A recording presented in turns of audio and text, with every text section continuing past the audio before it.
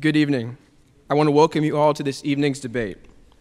In the words of Dr. Bart Ehrman, Jesus is the most important historical figure in the history of the West.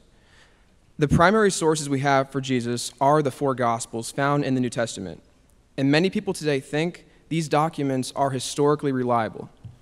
Many don't. But I think we should keep in mind what the French writer Joseph Joubert once said: "It is better to debate a question without settling it than to settle a question without debating it." And the question we ask this evening is, are the Gospels historically reliable? You as the audience have the pleasure of sitting back and witnessing this question being debated between two top historians who specialize on the topic at hand. I'm grateful you have chosen to come to this debate in your pursuit of truth, so thank you for coming. My name is Jonathan Mann. I'm the student president of Ratio Christi here at Kennesaw State University. Ratio Christi is a student organization that evaluates the truth claims of Christianity through examining the evidence. We host weekly meetings where we have guest lecturers or open discussions every week at 7:30 p.m. in the Social Sciences Building, room 3028, and everyone is welcome to attend and engage in the discussion. We are honored to co-host this debate with the KSU History Club. This is a student organization that provides students with the opportunity to attend history-related events such as visiting local museums, historical sites, and hosting group research projects.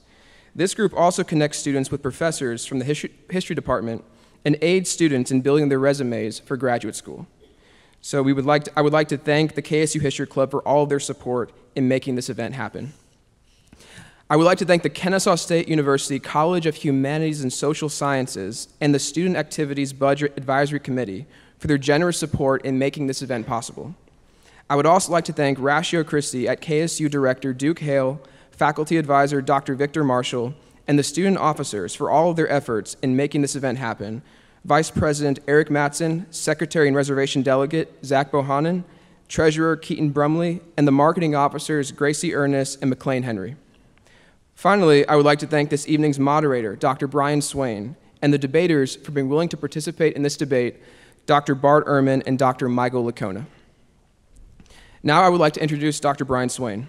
Dr. Swain is a historian of the ancient Mediterranean world. Here at KSU, he teaches courses on the Greek, Roman, and medieval pasts, and on pre-modern history more broadly. Dr. Swain received his doctoral training in Greek and Roman history at The Ohio State University, and he is a specialist in late antiquity, 300 to 700 AD. And I have had the pleasure of having him as my professor for a number of classes here, and I could personally attest that he is one of the best that KSU has to offer. Please welcome Dr. Brian Swain.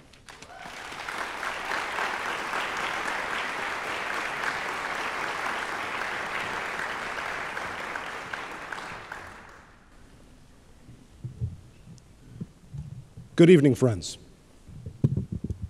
and welcome to Kennesaw State University and to tonight's exciting debate.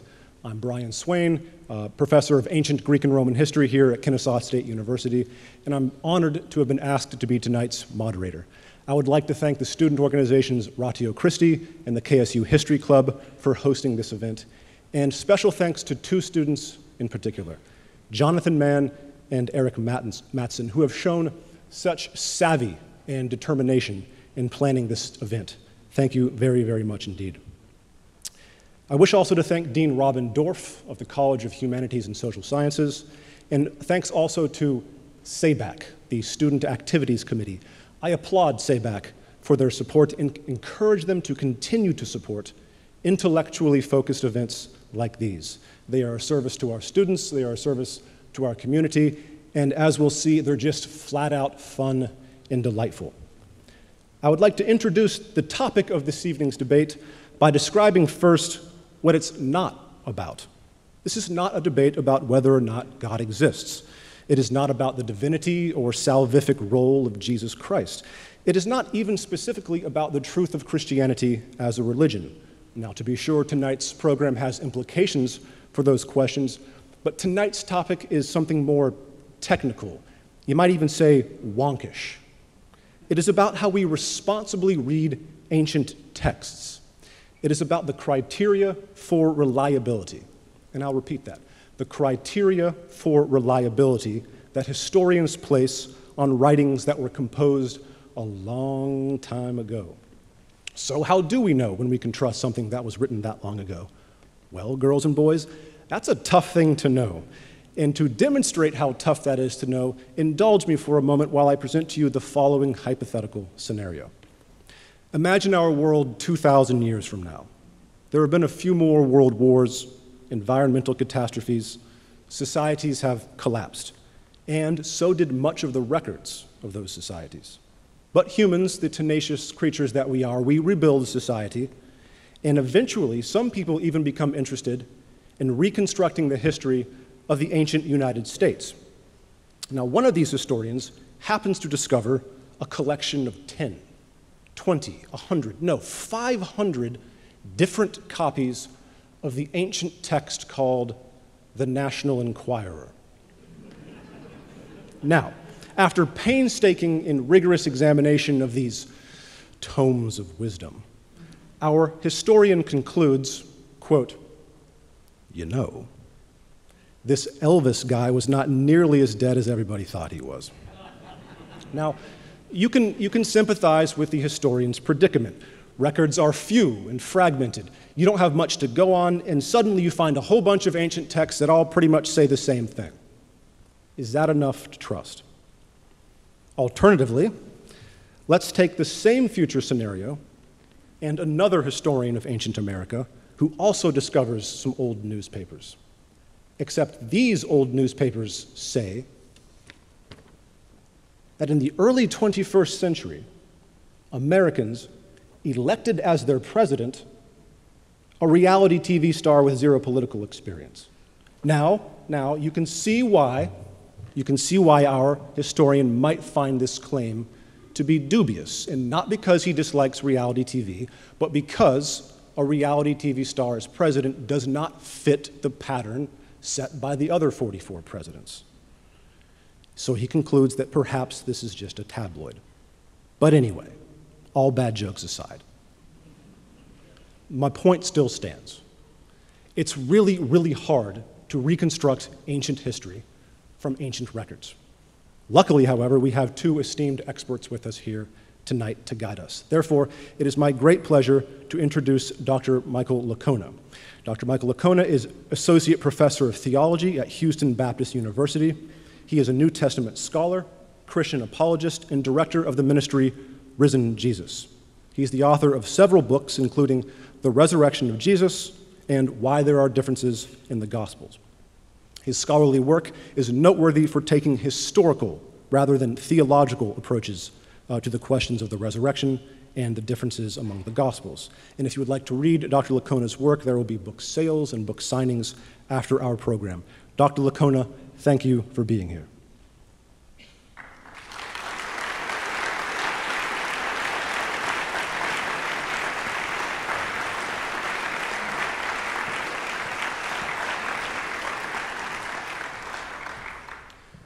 Dr. Bart Ehrman is James A. Gray Distinguished Professor of Religious Studies at the University of North Carolina, Chapel Hill. Dr. Ehrman's work focuses on, among other subjects, the text and transmission of the New Testament, the historical Jesus, and the history of early Christianity. He is the author or editor of over 30 books, 5 of which have been New York Times bestsellers, among them Misquoting Jesus and How Jesus Became God. In fact, Dr. Ehrman's latest book, The Triumph of Christianity, How a Forbidden Religion Swept the World, was released just about a week ago. So if you don't mind getting some wet ink on your fingers, it is available here tonight. Dr. Ehrman, welcome to Kennesaw State.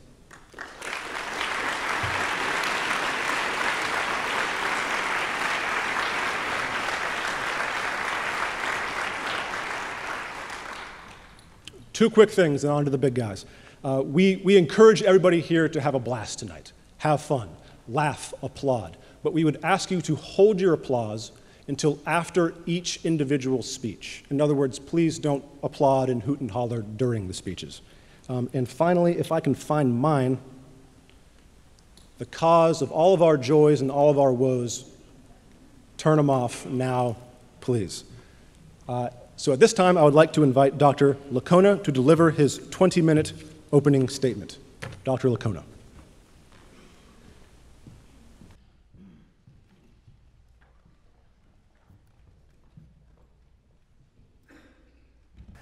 Well, good evening, and thank you, Kennesaw State History Club and Ratio Christi for both sponsoring and hosting this evening's debate, and thank you, Jonathan Mann, for inviting me to participate. It's good to see Bart again. Bart and I have some strong disagreements on a number of issues, and we've always had spirited debates. However, we actually get along quite well. I like Bart and certainly consider him to be a friend, even though he's wrong.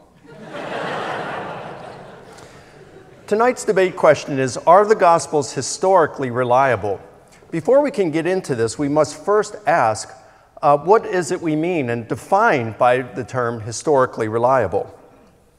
Now, many events in ancient literature cannot be verified due to a lack of data. Moreover, the meta-narrative, such as we find in the Gospels, is beyond the reach of historians. The meta-narrative is that God has sent his uniquely divine Son into the world to redeem it and has since returned to heaven, from where someday in the future he's going to come to judge the world. Now, of course, that meta-narrative is incapable of being confirmed by historians. We simply don't have the tools to verify it. Doesn't mean it's false, it just means as historians we can't verify it. So what do we mean when we ask if the Gospels are historically reliable? Well, to start, it means that the Gospels get things right. But there's more to it than that when speaking of ancient history writing, since the finest ancient historians, Greek, Roman, and Jewish alike, were committed to accurate reporting and to writing good literature for the reader's benefit. And that often meant reporting in a manner that was less concerned with precision than modern historians have. Think about it this way. How many of you are married? Quite a few of you.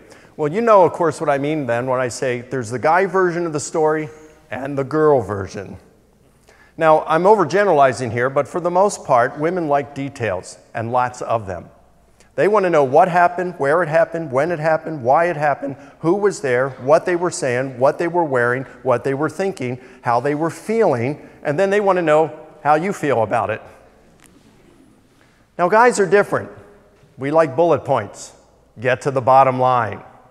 When we tell a story to someone who, we're relating that particular story, we may abbreviate the story, we may adapt it some and change some of the details a little.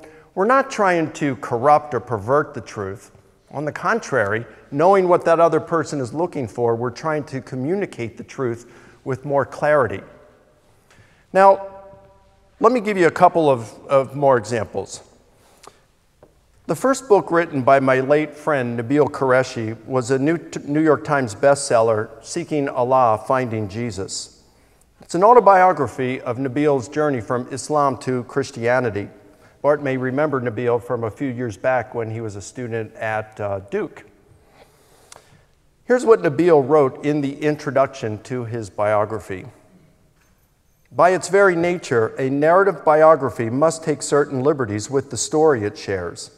Please do not expect camera-like accuracy. This is not the intent of this book, and to meet such a standard, it would have to be a 22-year-long video, most of which would bore even my mother to tears.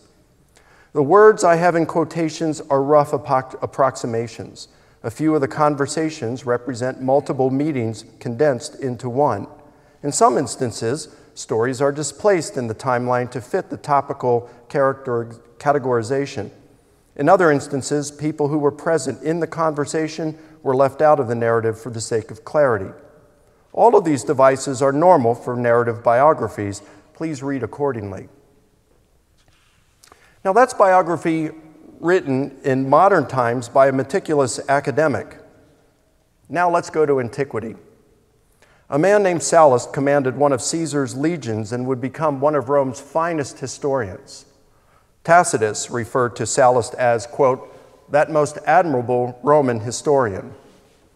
The famous rhetorician Quintilian said Sallust was a greater historian than Livy, and that, quote, one needs to be well advanced in one's studies in order to appreciate him properly.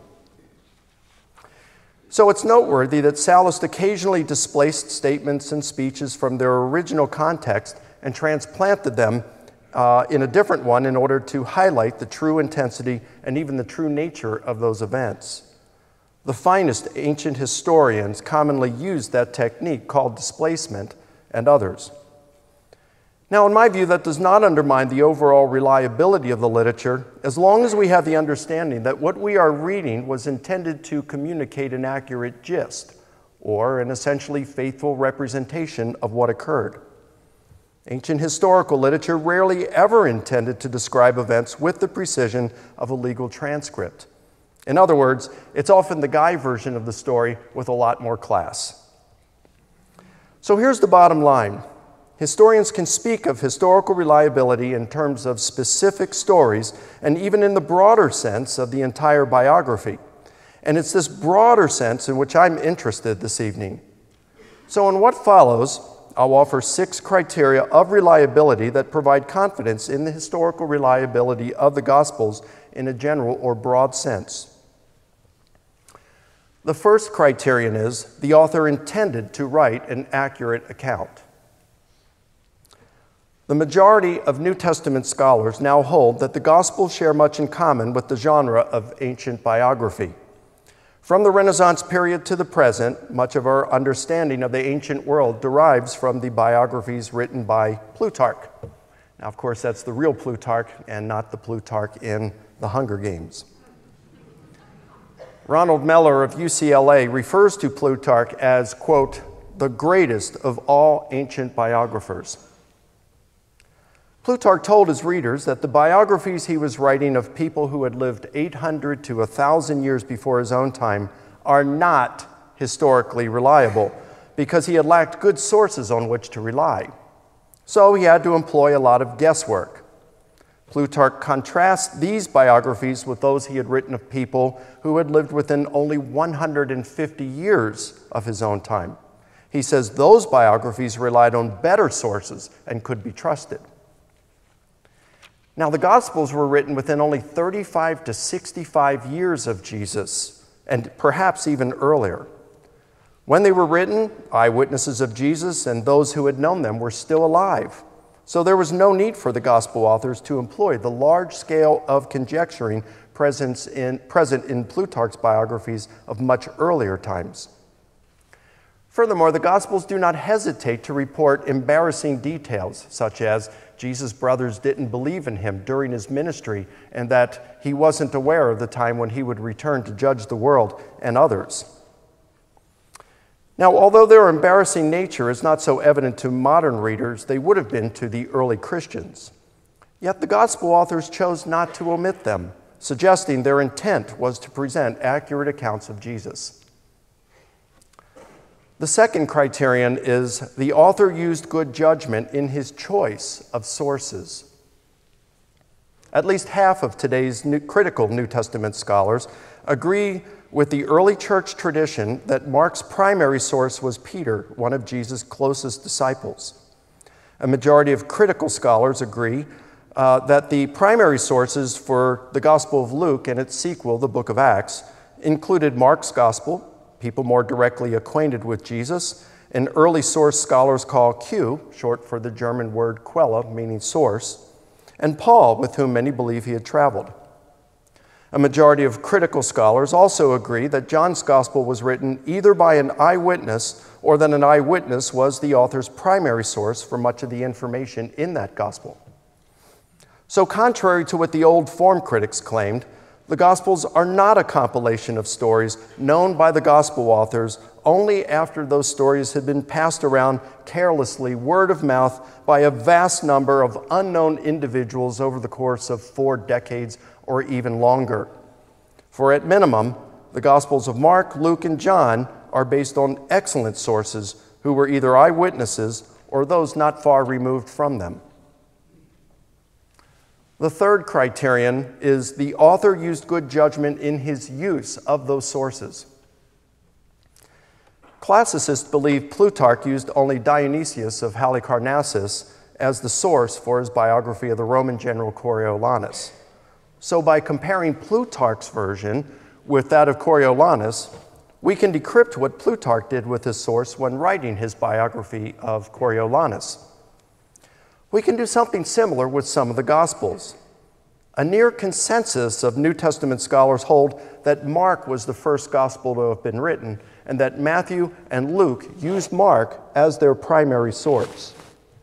So by carefully comparing how Matthew and Luke used Mark, we can decrypt what they did and were willing to do with their source.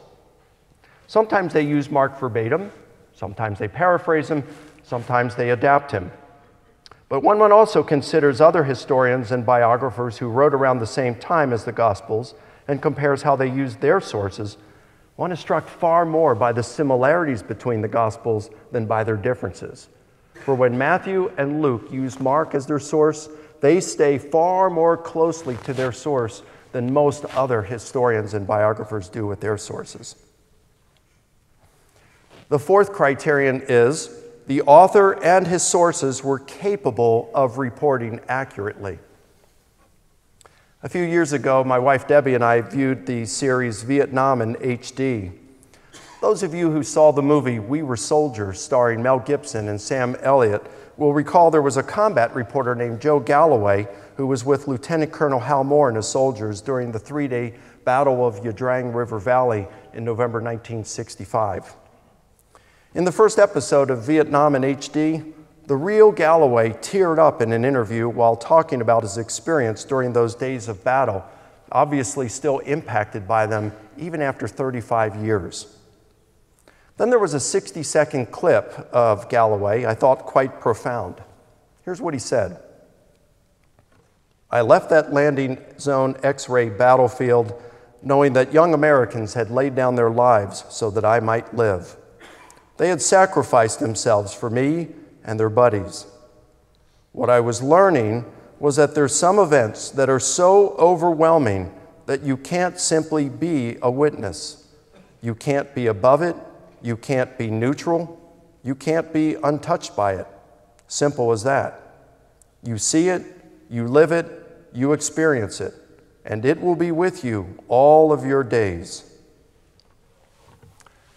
Now ask yourself, if Jesus actually performed the events that are reported in the Gospels and you had been there, you saw him give sight to the blind, you saw him give hearing to a deaf person, you saw him take a paralyzed man, heal him so that he could walk again. You saw Jesus walk on water and raise the dead. And then you saw him crucified. And then shortly after, you saw him alive and in perfect health. Do you think that if you had experienced, had witnessed that would have left an impact on you that was as deep and lasting as those 3 days of battle had on Joe Galloway? Well, that's Jesus' deeds. What about his teachings? Now, unlike modern pastors who have to prepare a new sermon every week, Jesus was an itinerant preacher. And so he was traveling and speaking to new audiences all the time. So perhaps he had a dozen or so sermons, and he preached these same sermons over and over and over and over and over and over and over and over and over and over and over and over and over and over and over and over and over and over. And then he told his disciples who had heard him preach this, he said, "Now I want you guys to go out and preach the same things. And I send you out by twos." They could go out, they could correct one another. And so they went out and they taught the same things they had heard countless times. They taught it over and over and over and over and over and over and over and over and over and over and over and over and over. And then they returned and Jesus debriefed them. And then he showed them how to adapt some of those teachings. Hey, when you're speaking to a Gentile audience, you can tweak this parable a little bit from what you do with the Jewish audience, and so forth. And so he illustrated this, and he showed them again the same teachings over and over and over and over and over and over and over and over. And then, of course, he's crucified, rises from the dead, commissions his disciples to go out and make disciples of all nations, and now, for the next several decades, they preach the same things over and over, and you get the idea, right? Perhaps thousands of times. So Jesus' messages, his teachings, weren't something that he spoke of just once, and then his disciples had to recall decades later. And like any good teacher, Jesus taught in a way, he formulated these to make them memorable. So he taught in parables. He used rhetoric such as hyperbolic language to shock his listeners. Unless you hate all your family members, you can't be my disciple. If your right eye makes you sin, rip it out and throw it from you. We don't forget these things. Parable of the prodigal son, who forgets that, right? So the essence of Jesus' deeds and teachings could quite easily have been recalled accurately even decades later. The fifth criterion is we can verify numerous items reported. Many items in the Gospels reflect existing knowledge pertaining to the historical setting in which the Gospels are situated.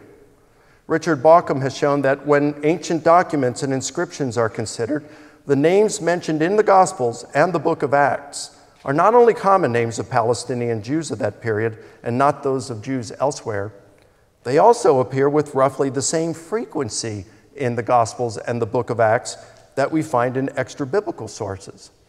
At the very minimum, this suggests all of the Gospel authors, or the sources from which they drew, were acquainted with Palestine around the time of Jesus.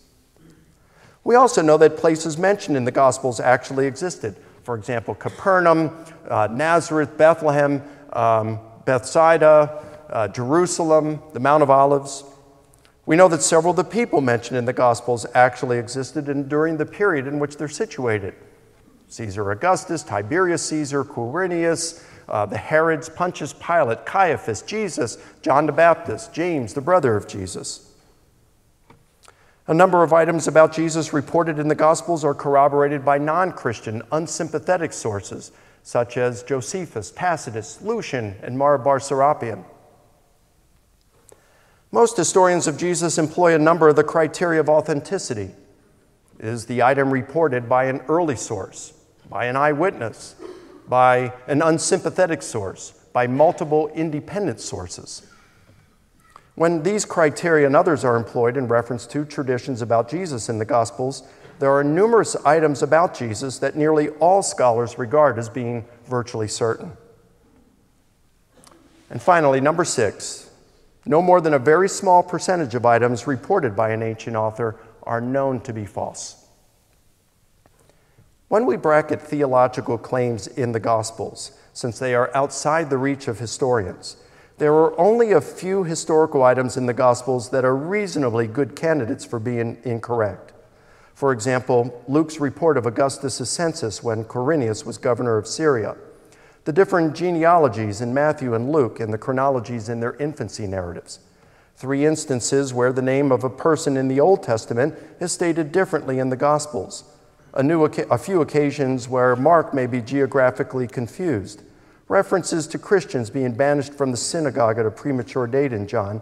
A few minor chronological items in the Passion narratives in Mark and John, and the manner in which Judas died in Matthew and the book of Acts.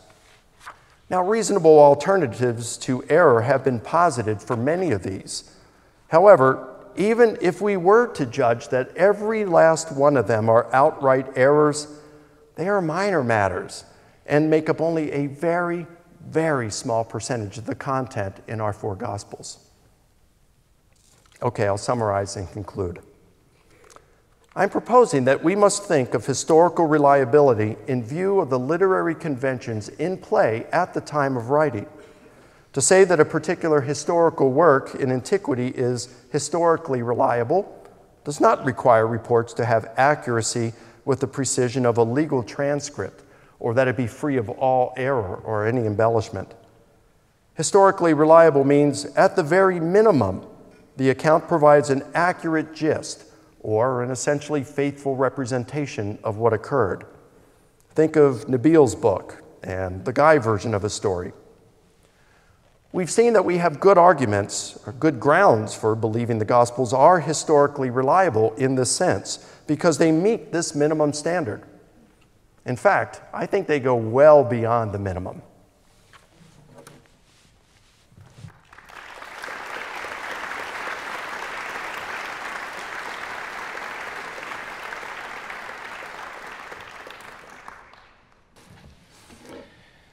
Well, I'd like to thank the organizers of this event, Brian, Jonathan, and others. I'd like to thank all of you for coming out. I'd like to thank Mike. We've debated, what, 3 times? 4 times? No, we include podcasts and stuff. Yeah, okay, include podcasts. It's like been a multitude. So my favorite debate with Mike was, I think it was our second one. He had laryngitis. He literally couldn't speak. I destroyed him. He couldn't answer a single one of my arguments. All right, how many of you are students here? Good, okay. How many of you here consider yourselves to be Bible-believing Christians? Wow, okay, huh. How many of you are here to see me get creamed? Yeah, okay. Right. I saw Mike raise his hand just then. So, okay, well, look, it's a pleasure to be with you, and this is a really important topic. I've thought this was an important topic since I was 15 years old. So that's 47 years I've thought about this topic. When I started out thinking seriously about the Bible, I was a Bible-believing Christian. I was a conservative evangelical. I was firmly committed to the idea that the Bible has no mistakes of any kind whatsoever. But I got to a point in my thinking where I thought, you know, if the Bible has no mistakes, there won't be mistakes. Are there mistakes? I opened my mind to just exploring it, not because I thought there were mistakes, but because I thought, well, if there aren't mistakes, I won't find mistakes. And I started looking. This was a process that took several years before I finally could bring myself to admit that I found something that I thought was a mistake. And then I started finding more and more and more. It ended up seriously affecting my faith. But I'm really glad that I did it, because I think it's more important to believe what is true than to believe what you've been taught or what you've heard or what you want to believe. It's more important to follow the truth. In this debate, we're not really debating whether the Gospels of the New Testament were reliable by ancient standards. We're not asking how they compare to ancient historians, how they stack up against Plutarch or against Livy or against other authors from the ancient world. We're debating, are the Gospels historically reliable? I'm taking that question to mean something pretty basic. Do the Gospels describe what actually happened in the past accurately? If you read a book today, if you read a biography, you read a history, suppose you read a study of Abraham Lincoln or Marco Polo or Julius Caesar, and you ask yourself, is it accurate? What you mean is, you're not asking, is it accurate in comparison, like is it about as badly accurate as some other book written at the same time? You're asking, is it accurate? Does it describe the things that this person said and did, or are there mistakes in it? You're asking, with respect to the Gospels, do they actually describe what Jesus said and did? On this topic, there are some points on which Mike and I are certainly going to agree. We agree that the Gospel writers were first century authors who were writing according to the conventions and style of their day, and that they had limitations that were imposed upon them by their day. We agree on that. We agree that there's some material in the Gospels that is certainly historically reliable. There really was a Jesus. He was probably baptized by John the Baptist. He had 12 followers. He taught about the coming kingdom of God. He told parables. He had a trip to Jerusalem. He was arrested and put on trial and executed. In broad terms, very, very broad terms, I agree that the Gospels are giving us some reliable information. But I don't think that the Gospels are accurate in many of the things that they say that Jesus taught and did. And I'm going to try and demonstrate it to you. I don't have much time. I've got basically 15 minutes to try to do this, and it takes years, really, to see it. But I want you at least to listen to the evidence that I cite and think about it. I'm going to take 3 periods of Jesus' life, the very beginning, the accounts of his birth, something about his ministry, and then the accounts of his death and resurrection. So we start with his birth. The birth of Jesus is narrated in two of our Gospels, Matthew and Luke. Nothing about his birth in the Gospel of Mark or in the Gospel of John. I'm going to focus first on the Gospel of Luke. Luke knows that Jesus was raised in the town of Nazareth, which is up in Galilee, the northern part of Israel, but he thinks that Jesus got born in Bethlehem, which of course is what most people think because they've read the Gospel of Luke. Jesus gets born in Bethlehem. The question is, if his parents were from Nazareth, how did he get born in Bethlehem? Well, Luke tells us how. This is found in the Gospel of Luke, chapter 2, verse 1. You can read this for yourself. In those days, the decree went out from Caesar Augustus that all the world should be enrolled. Okay, well, nobody thinks that the entire world is being enrolled for a census. People off in China were not subservient to Caesar Augustus, so let's just say the Roman Empire.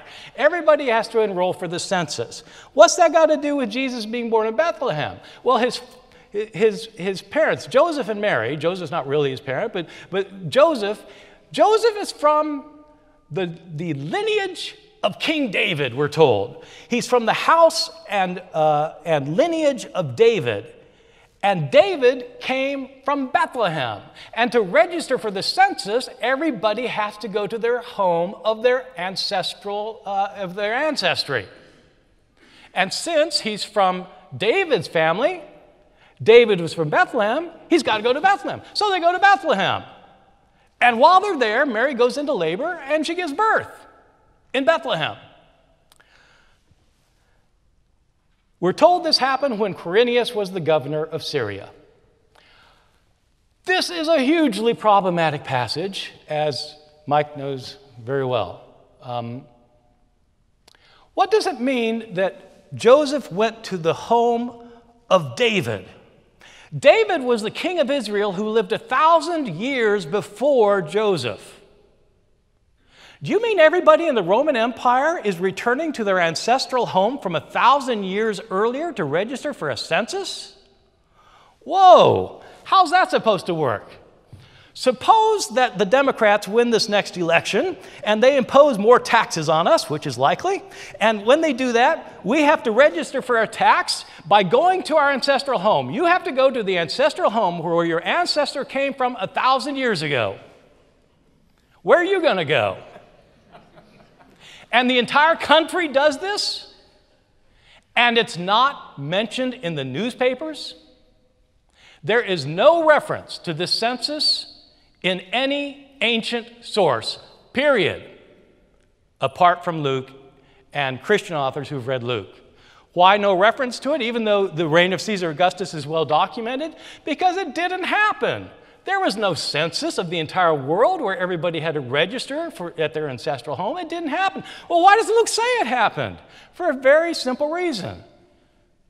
He knew that Jesus came from Nazareth, but he had to have him born in Bethlehem because that's where David was born. The Savior has to come. The Savior is the son of David, has to come from Bethlehem.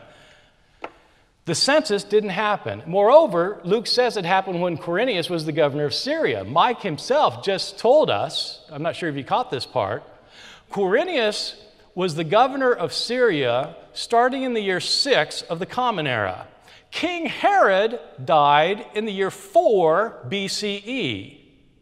If Jesus was born under the reign of King Herod, he could not have been the census could not have happened under Quirinius. There's a 10-year gap. Luke goes on to describe what happens after Jesus' birth. Mary goes into labor, she gives birth. We're told that Jesus was circumcised 8 days later, and then it came time for her purification, according to the law of Moses. This is a reference to a passage in Leviticus chapter 12. In Leviticus chapter 12, we're told that 32 days after a woman gives birth, she's supposed to perform a sacrifice for ritual purity. And so she performs the sacrifice, 2 turtle doves in the temple, and then we're told they went back to Nazareth. Okay, so they're just in town for a month. That's fine. But what do you do about what is said in the Gospel of Matthew about Jesus' birth? In Matthew, what happens is Jesus is born in Bethlehem. These wise men come to worship him. King Herod finds out that the king of the Jews has been born in Bethlehem, and he sends out the troops in order to kill the child. The troops kill every boy 2 years and under. Joseph learns in a dream that the slaughter is coming, and he's told to go to Egypt. He and Mary and Jesus go, they flee to Egypt. And they stay there until King Herod dies, and then they come back and relocate to Nazareth.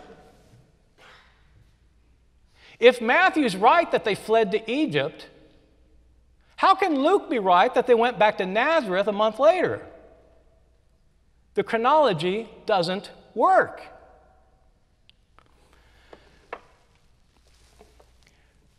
That's the birth of Jesus. We could say a lot more about the birth of Jesus, but I want to move on to his ministry.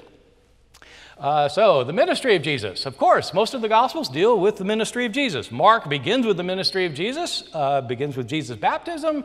Matthew and Luke, most of them about the ministry. The Gospel of John, most of them about the ministry. There are a lot of things we could talk about the ministry. I just want to talk about one aspect, and it happens to be something that Mike brought up, the words of Jesus. Do we know what Jesus actually said? The most famous part of Jesus' teaching is the Sermon on the Mount, Matthew chapters 5, 6, and 7. It is 3 chapters of Jesus talking. 3 chapters. Matthew's gospel was probably written in the 80s of the Common Era. That is, it sounds like that's the dating that Mike is going with when he said the Gospels were written between 40 and 65 years later. So probably 50, 55 years later is when Matthew's written. Matthew's writing a sermon that Jesus gave on this mount. He's writing this account 50 years after the sermon was given. How well can you remember Barack Obama's last State of the Union address from 2 years ago? Could you write it down? 2 years ago? What if you waited 50 years? Could you write word for word what Barack Obama said in his speech? You were probably paying attention. I was paying attention, and I don't even know what he was talking about. The Gospel of John has a speech of Jesus that begins in chapter 13. He's giving it to his disciples, his last evening with them. Chapter 13, the speech goes into chapter 14, all of 14, goes through into all of chapter 15, and then all of chapter 16. And in chapter 17, he leaps into a prayer that goes all of chapter 17. It's 5 chapters, written 65 years later. What is the likelihood that we know what Jesus said on this occasion? Now, Mike has just told us that the way the gospel writers knew what was said is because Jesus said these things over and over and over and over. I'm not going to say how many overs that is because I don't have enough time, but that over and over again. You will notice that he never pointed out whether that is ever said in the New Testament. Where in the New Testament does it ever say that Jesus gave the same sermon over and over and over and over and over and over again? It doesn't say anywhere. Where does he give the same speech over and over again in the New Testament? He never gives the same speech more than once in the New Testament. So why does Mike think that he did? Because Mike thinks he did. That's just like, well, that makes sense. So that must have been how it happened. But what's the evidence? Historians prefer evidence, and I don't know of any.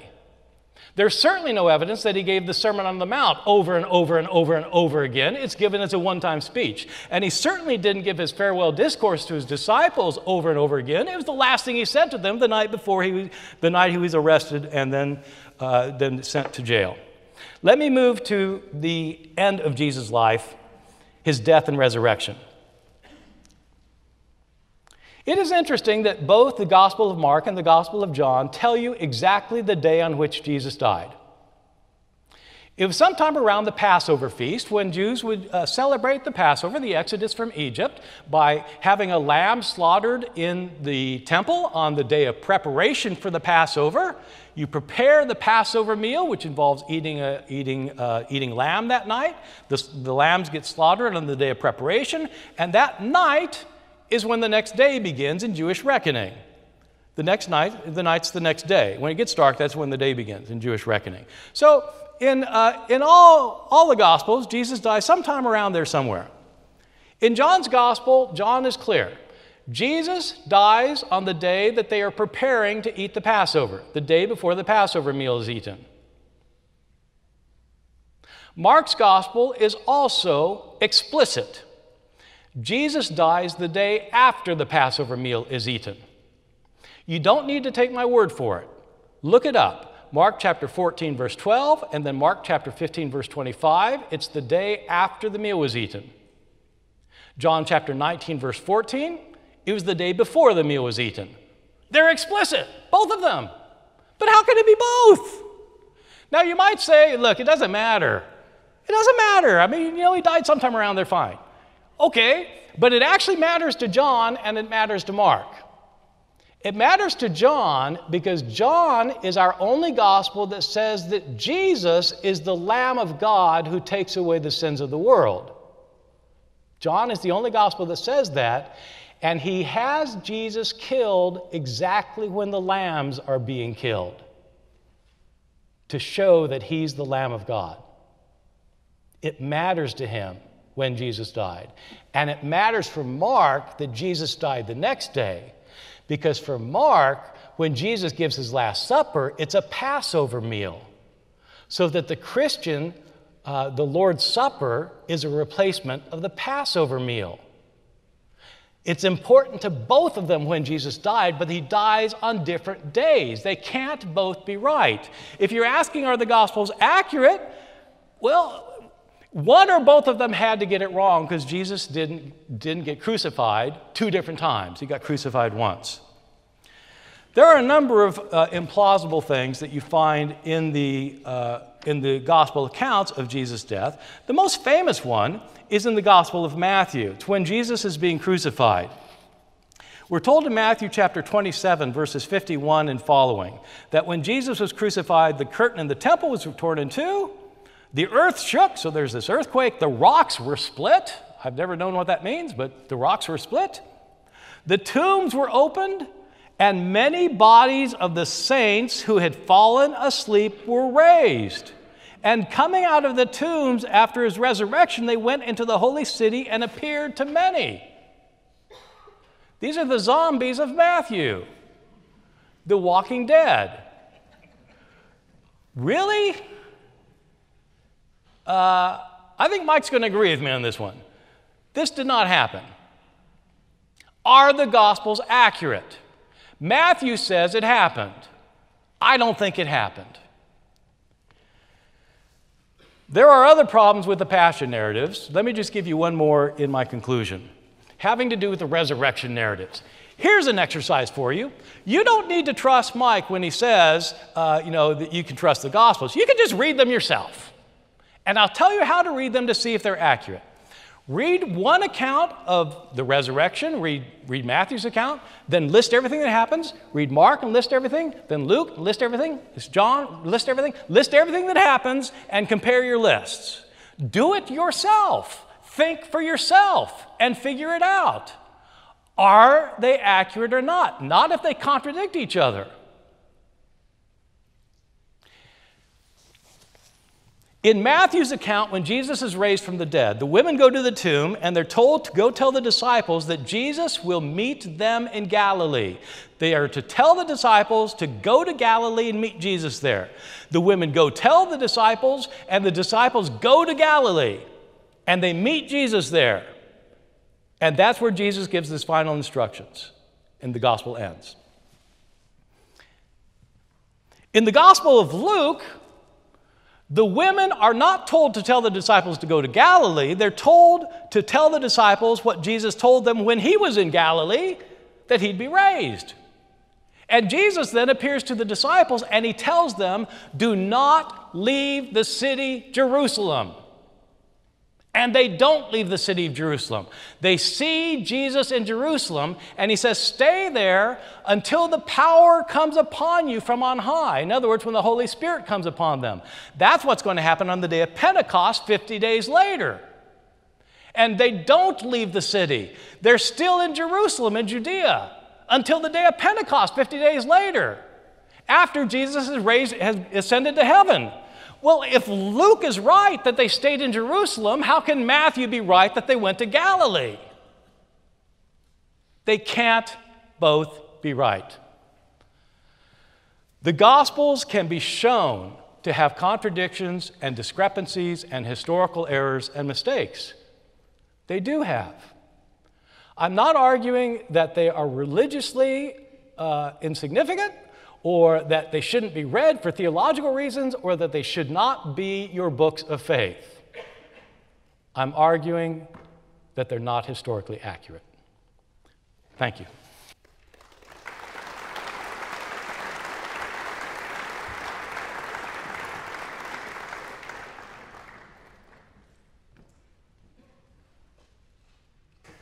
Well, thank you, Bart. In my opening statement, I contended that we must assess historical literature in view of the literary conventions in play at the time of writing. In relation to ancient historical literature, I defined historically reliable as providing an accurate gist or an essentially faithful representation of what occurred. I then offered 6 criteria by which we may assess ancient historical literature and contended the Gospels meet all 6. Therefore, the Gospels are historically reliable. I'd like now to review those 6 criteria in light of Bart's comments. The first criterion is the author intended to write an accurate account. And here I contended that the Gospels were written so close to the events that large-scale conjecturing by their authors was not required. Moreover, the Gospel authors chose not to omit embarrassing details which suggest that they intended to write accurate accounts. Now, Bart responded that, well, we're really not talking about accuracy or reliability by ancient standards, we're talking by modern standards. Well, no, I'm talking about ancient standards, and here's why. Let's say 200 years from now, our standards for writing history change. As one of my students said today in a class, he said, what if, in the future, 200 years from now, we've got software, video that can assess what a person is, their facial expressions, and can tell what they're actually feeling and thinking at that time, stuff, of course, that we don't have today. Well, they might look and say, well, those people back in the early 21st century, they didn't write anything that was historically reliable. Well, of course, the standards 200 years from now may be different than they are right now. But we would expect them to extend some charity to us because we were operating by our present standards. Our objectives are a little bit different.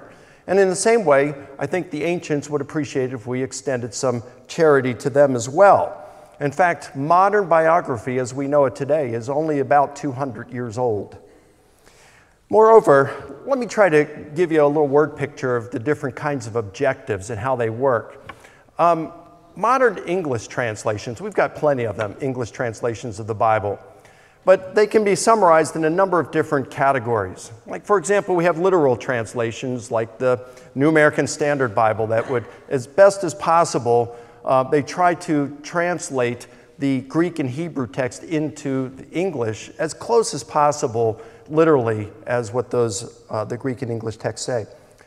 Then there are dynamic translations like the New International Version that are willing to sacrifice some degree of precision in order for clarity and for readability.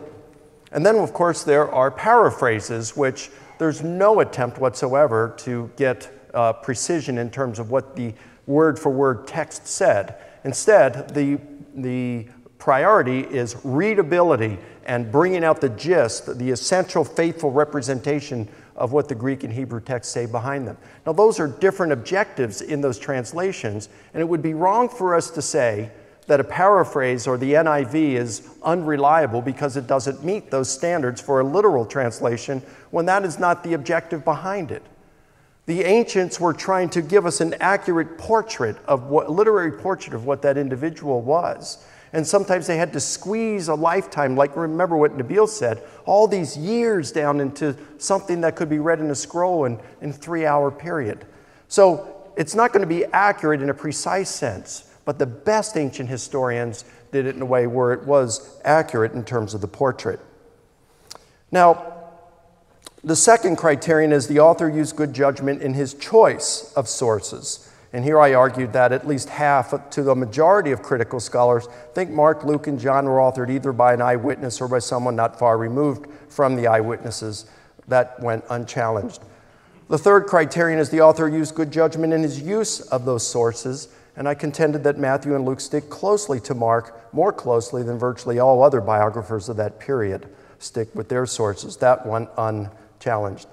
The fourth criterion is that the authors and their sources were capable of reporting accurate history.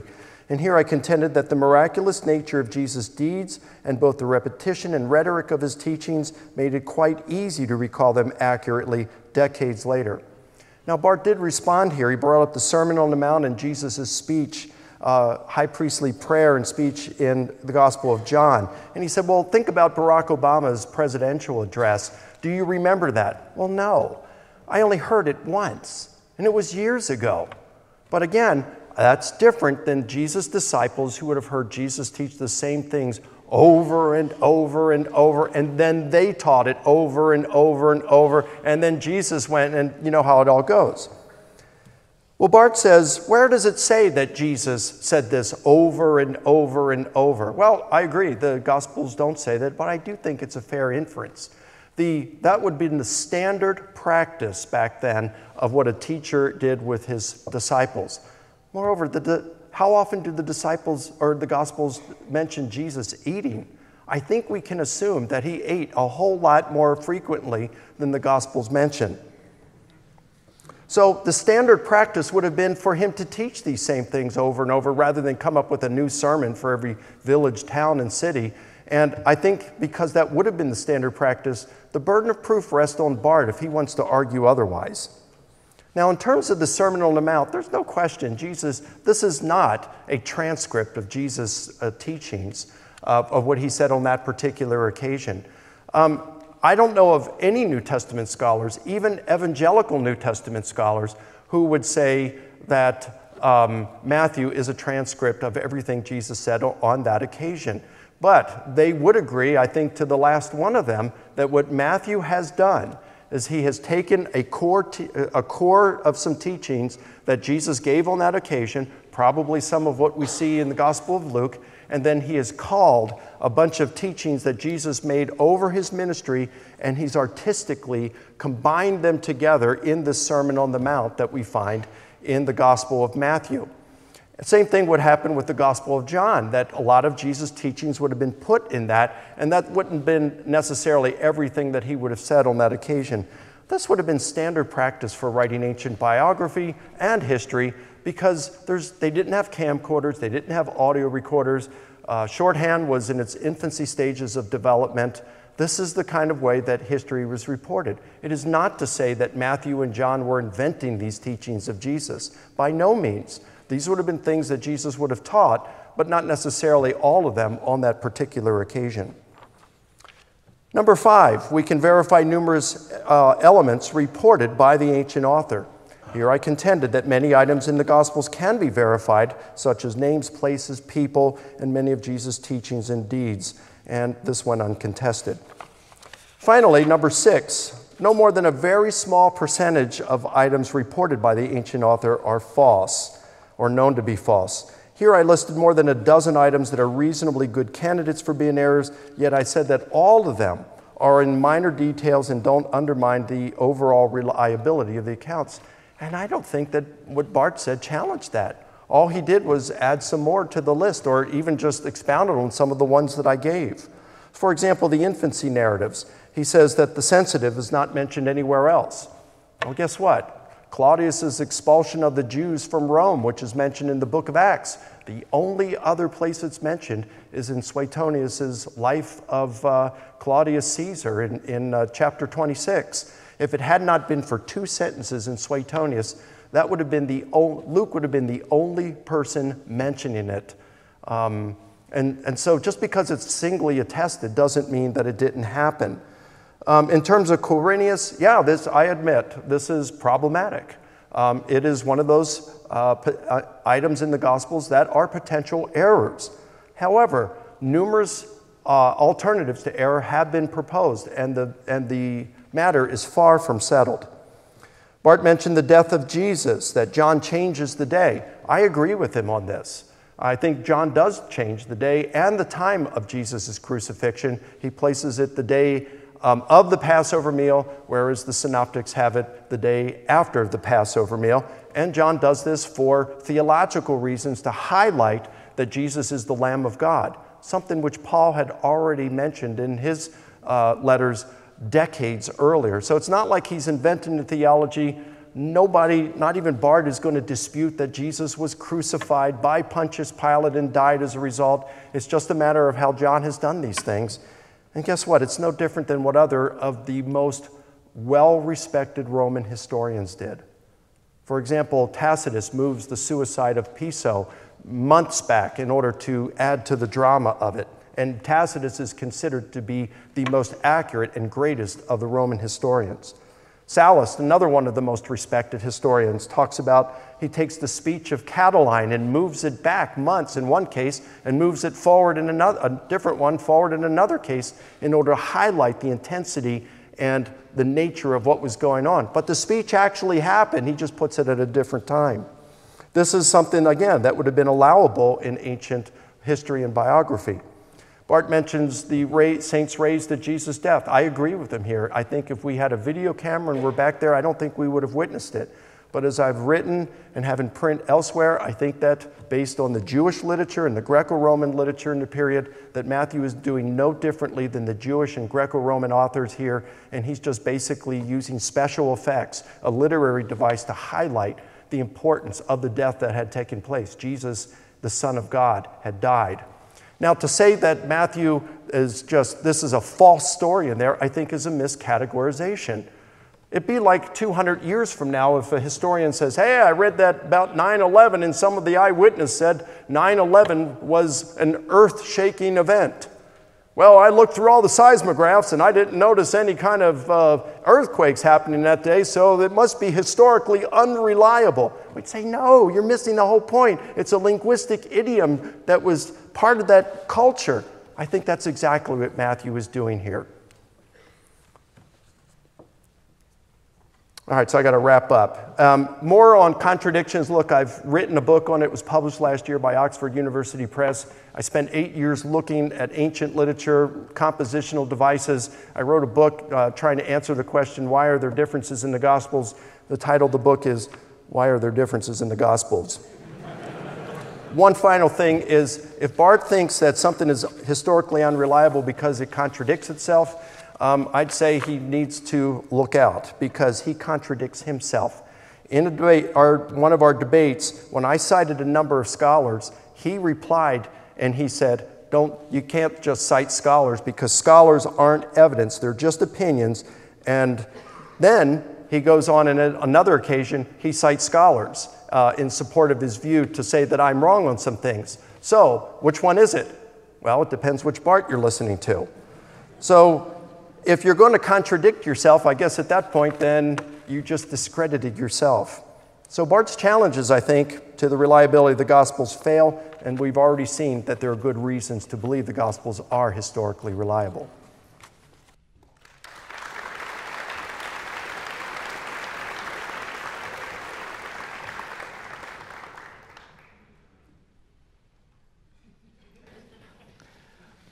Okay, thank you. Yeah, so it's a little bit unusual for me to be debating somebody who's agreeing with me. And I don't know if you all were picking up on this, but Mike is agreeing that the Gospels are not accurate by modern standards. He's agreeing that, that there are contradictions in the Bible, in the Gospels. He's agreeing that there are errors in the Gospels. He concedes the point. Now, he thinks that they're generally reliable and that the gist is reliable. We can debate about that, but I want you to understand what he's arguing. He agrees that there are mistakes in the Gospels. He thinks that they're minor ones. He picks 12 of them, and maybe 12 is a small number. My question at the end of this is going to be, if we know that the Gospels are wrong in some small things,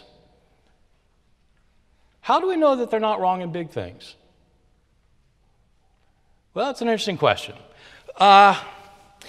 It's true. These were people who were writing following ancient standards of historiography. They were following ancient standards. What else could they do? They were ancients.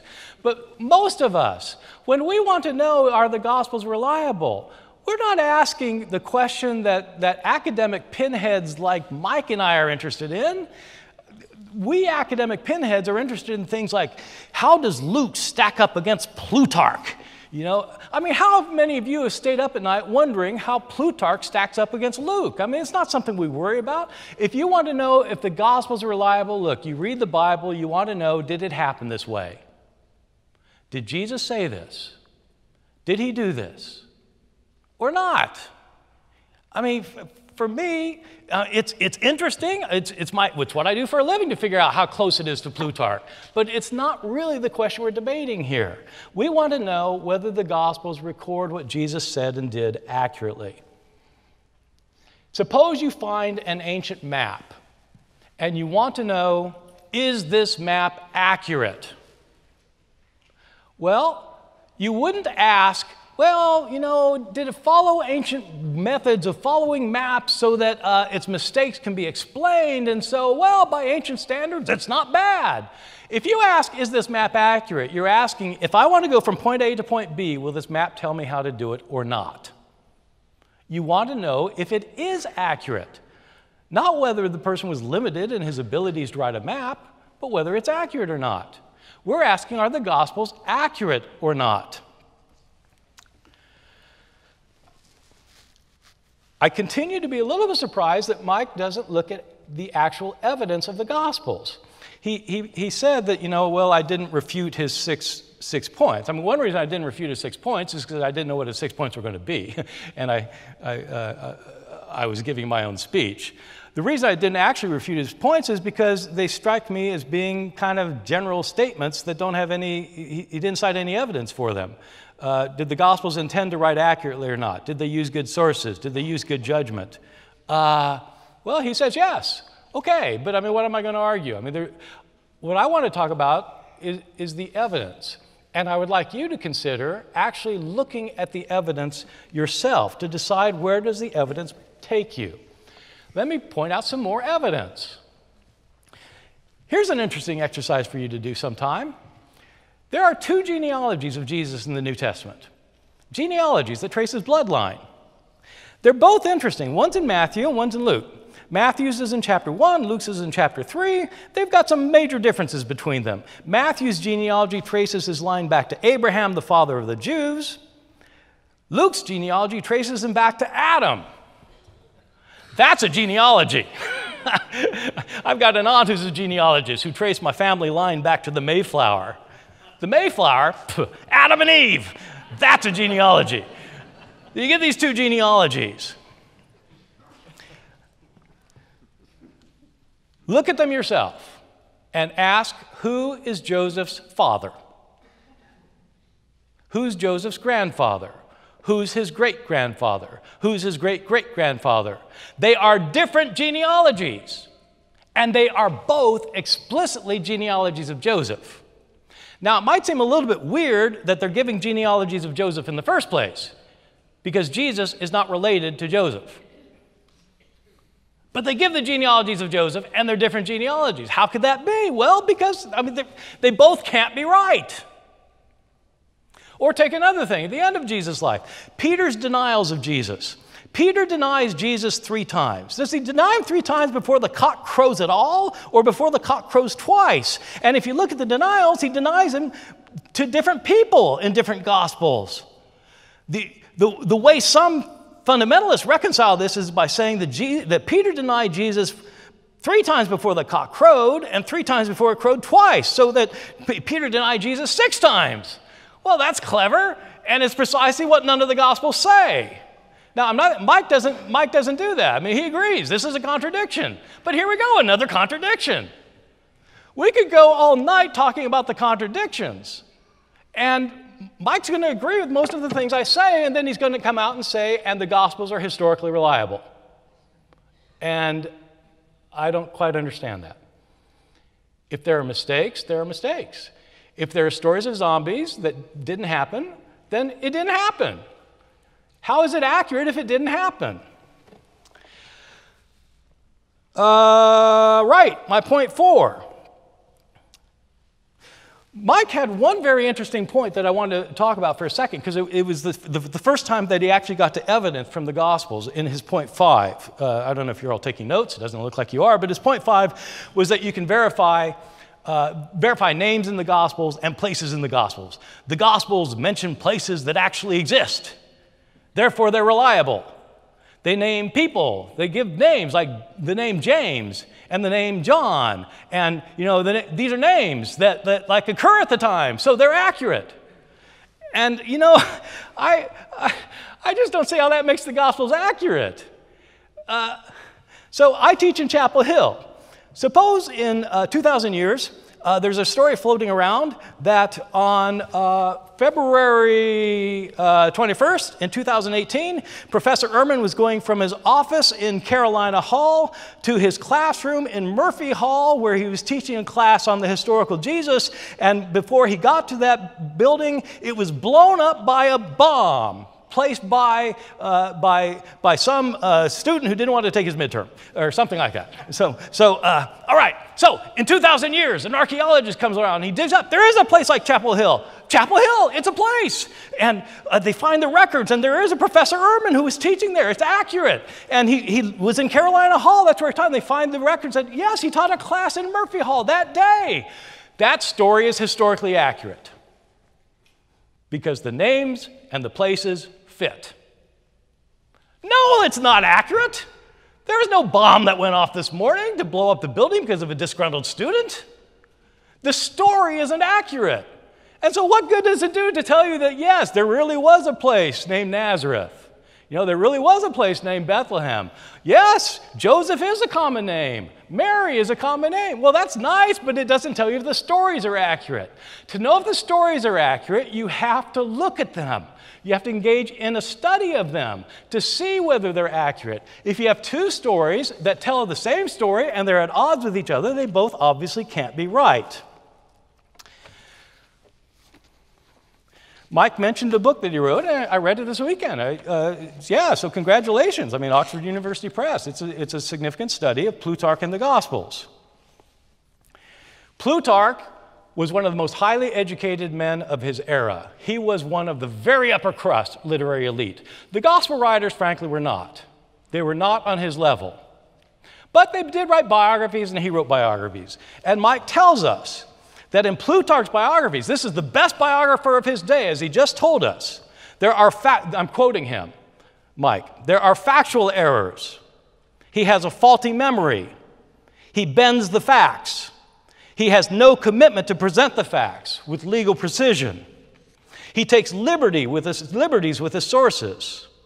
He mixes history and conjecture. He sacrifices historical truth. That's the best biographer. And the Gospels are not on his level. How can we possibly say that they're historically accurate?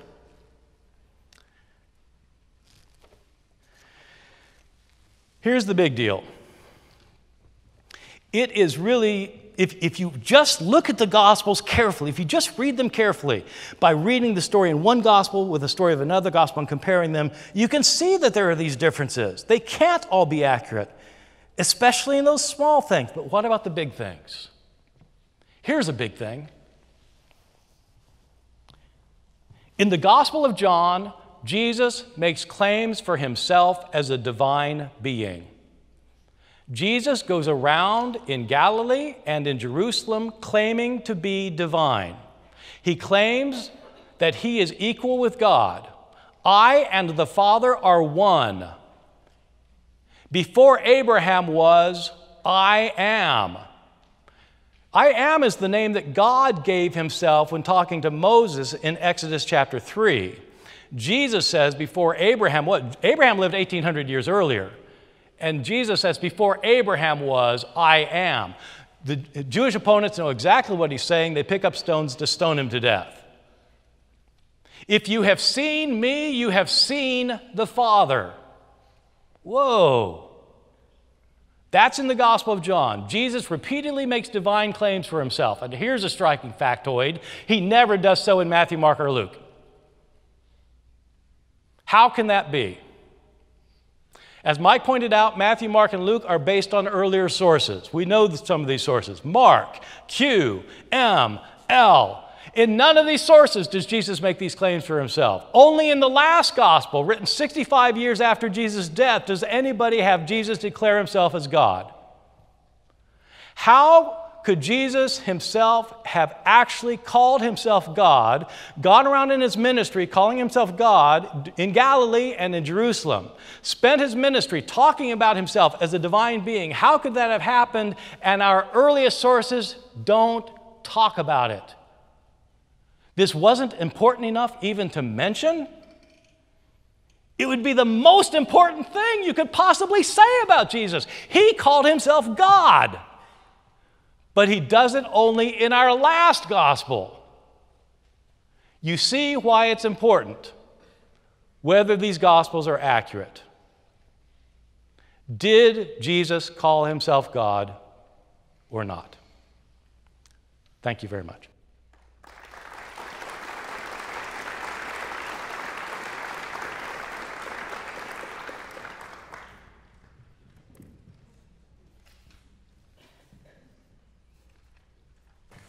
Well, thanks again, Bart.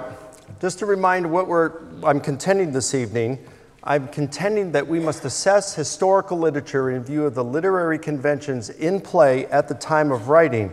And in relation to ancient historical literature, I defined historically reliable as preserving an accurate gist or an essentially faithful representation of what occurred. I then offered 6 criteria by which we may assess ancient historical literature and contended that the Gospels meet all 6. Therefore, they are historically reliable. So let's go back and review those again in view of what Bart just said.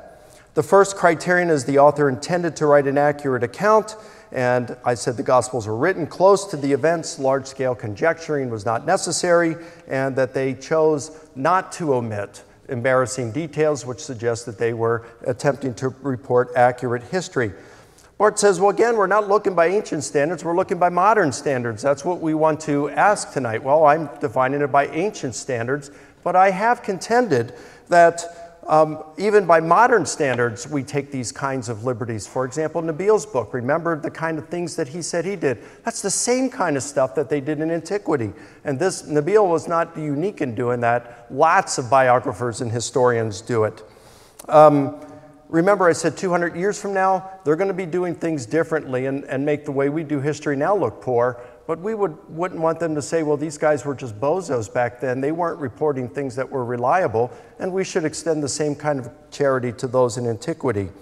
Now, Bart says that Plutarch was the best biographer. He was highly educated. He was the best biographer, and he would bend truth. Yes, he would, in order to make points. Now, he had a lot more factual errors in those older biographies, like of Romulus and Theseus, because these guys lived 800 to 1,000 years before his own time. And like he said, he didn't have good sources on which to go. He said poets and fabulists. So basically, he said, I had to form these things and craft them in a way that sounded like history, but don't be under the illusion that they are good history here.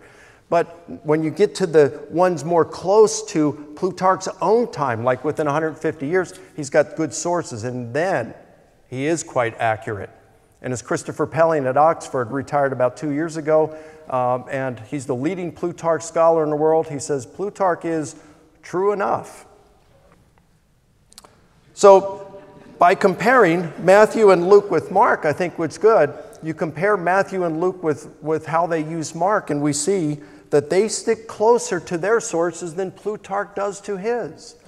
Now, actually, by good literary standards in that day, Plutarch was a better writer than the gospel authors. It's precisely because they didn't take the kind of liberties that Plutarch took, that Tacitus took, that Sallust took, that Suetonius took at times, that they are reporting more accurately as the way we would want it today, especially Mark and Luke. Matthew is kind of, Mark and Luke are like our literal translations. Matthew is our NIV, and John is a really good paraphrase.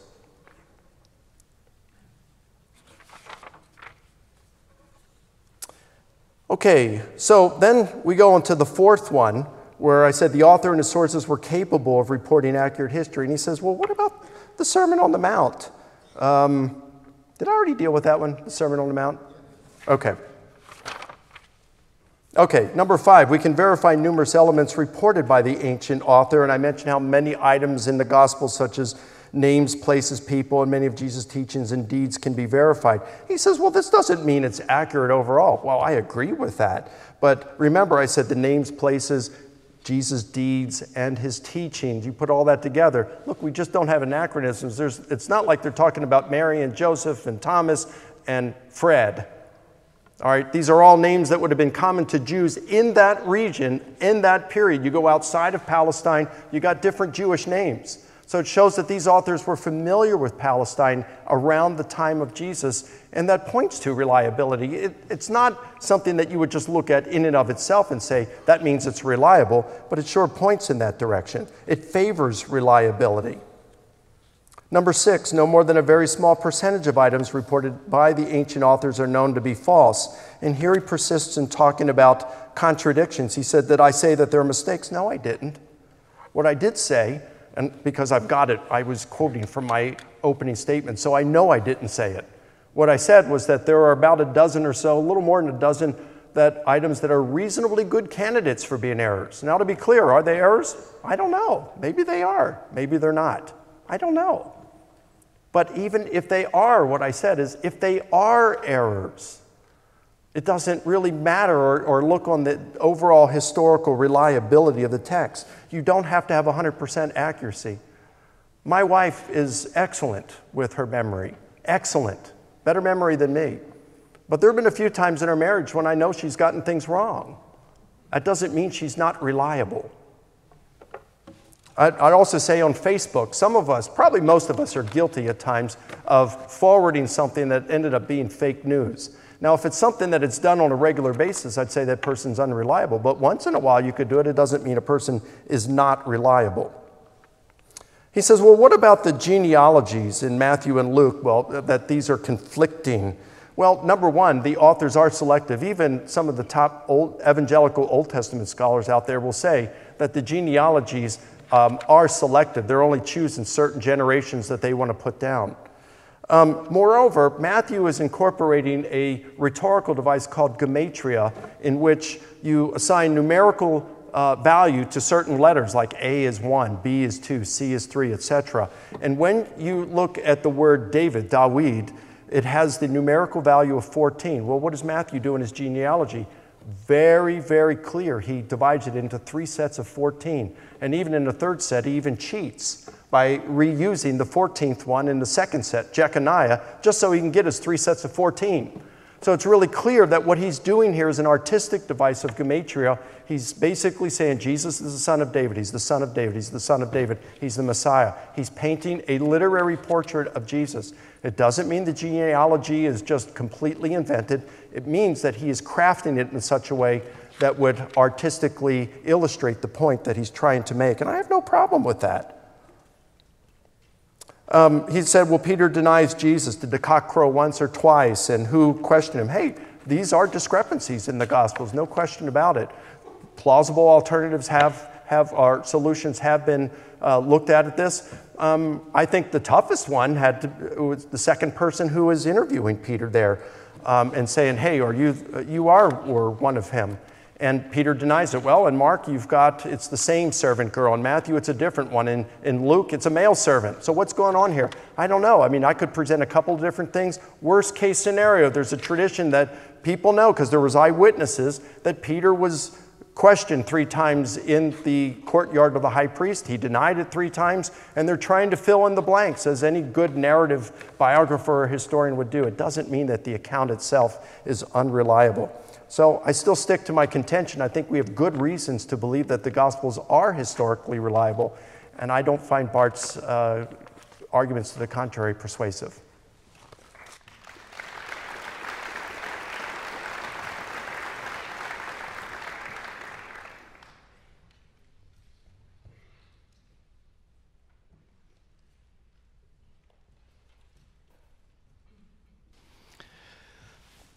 Okay, so We seem to agree there are differences in the Gospels that are discrepancies. And Mike doesn't want to go all the way and say that there are errors because he might have some explanations for them. In all those instances, he and I have looked at every existing explanation, and neither one of us is satisfied with those explanations. So maybe they're explanations. What I want to talk about is why there are differences in the Gospels. And here's a point at which we're going to disagree, in case you were looking for a point. Here's a point at which we will disagree. Mike contends that the Gospels are based on eyewitness testimony. I would like to know his evidence of it. They don't claim to be based on eyewitness testimonies. Matthew, Mark, and Luke, anyway, don't claim at all to be based on eyewitness testimonies.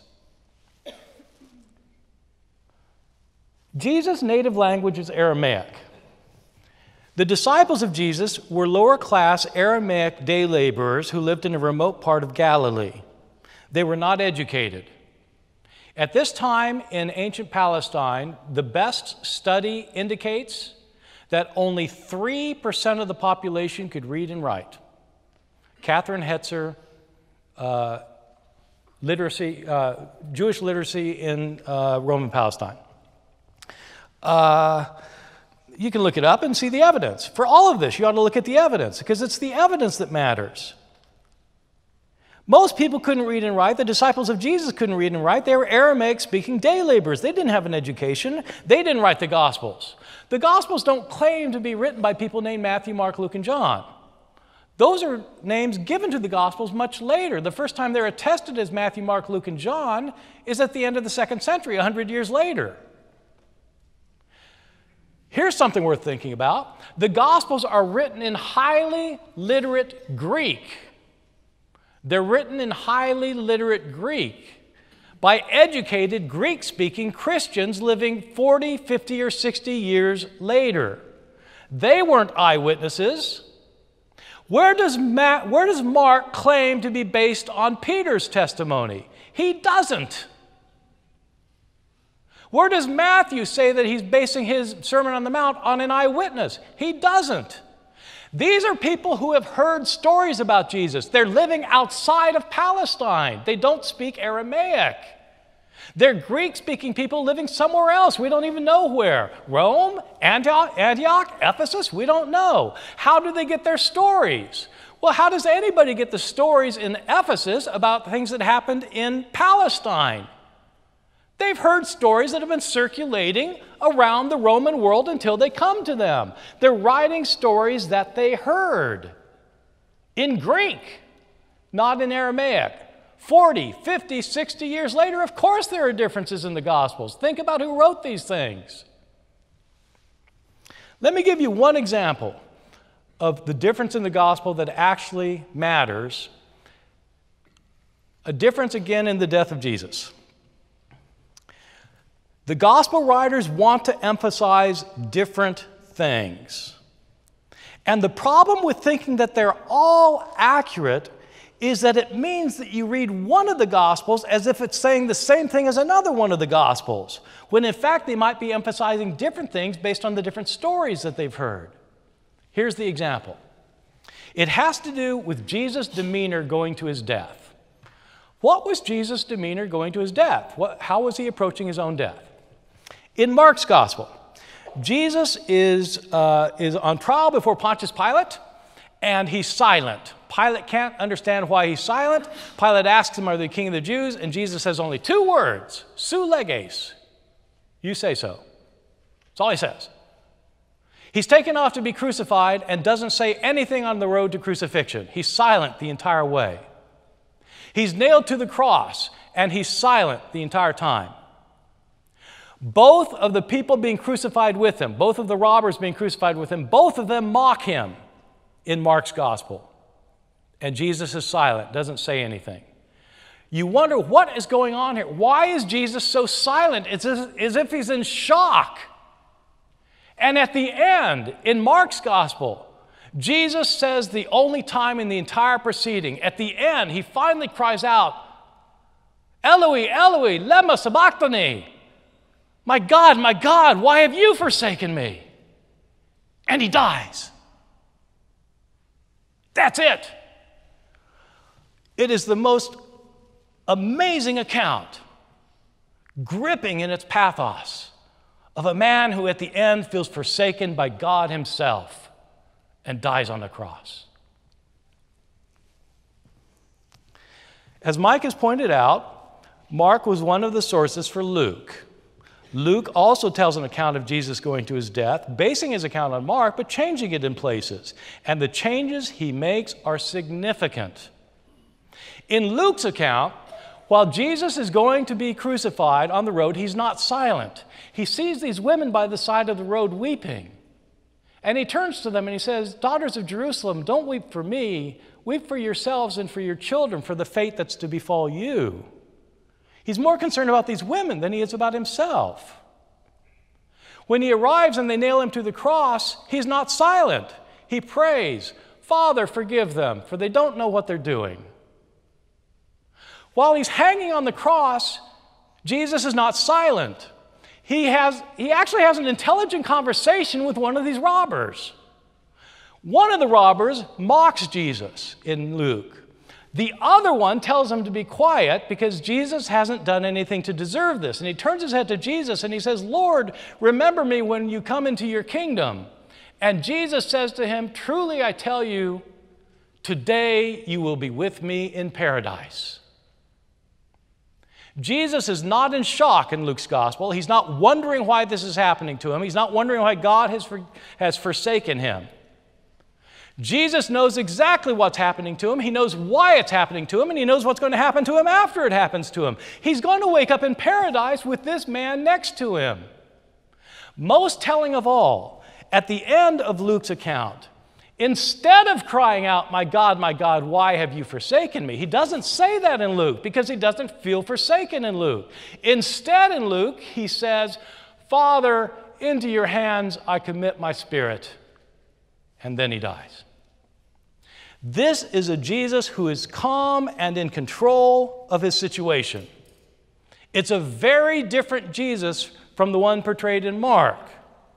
What people do, though, is they take Mark's account and they take Luke's account and they lump them together into one account so that Jesus says and does everything in both accounts, thereby eliminating the emphasis of each one.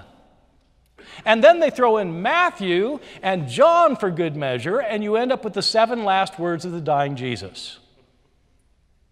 You can do that if you want with the Gospels.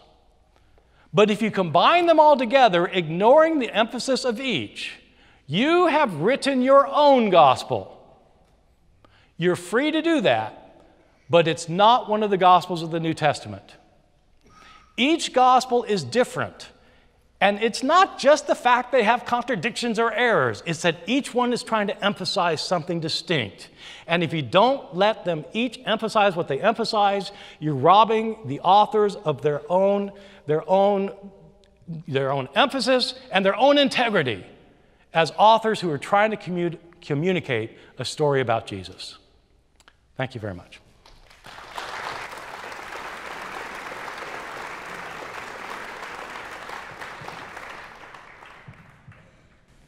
If you thought that was fun so far, we now move on to our period that we call Crossfire, where I set these two guys against each other, and I'm going to somehow sit in the middle of this and try to keep it under control.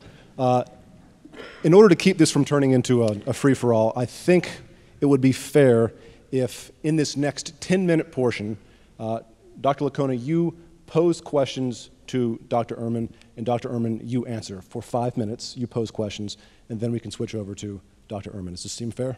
Sure. Okay. Dr. Licona, please pose your questions. Okay.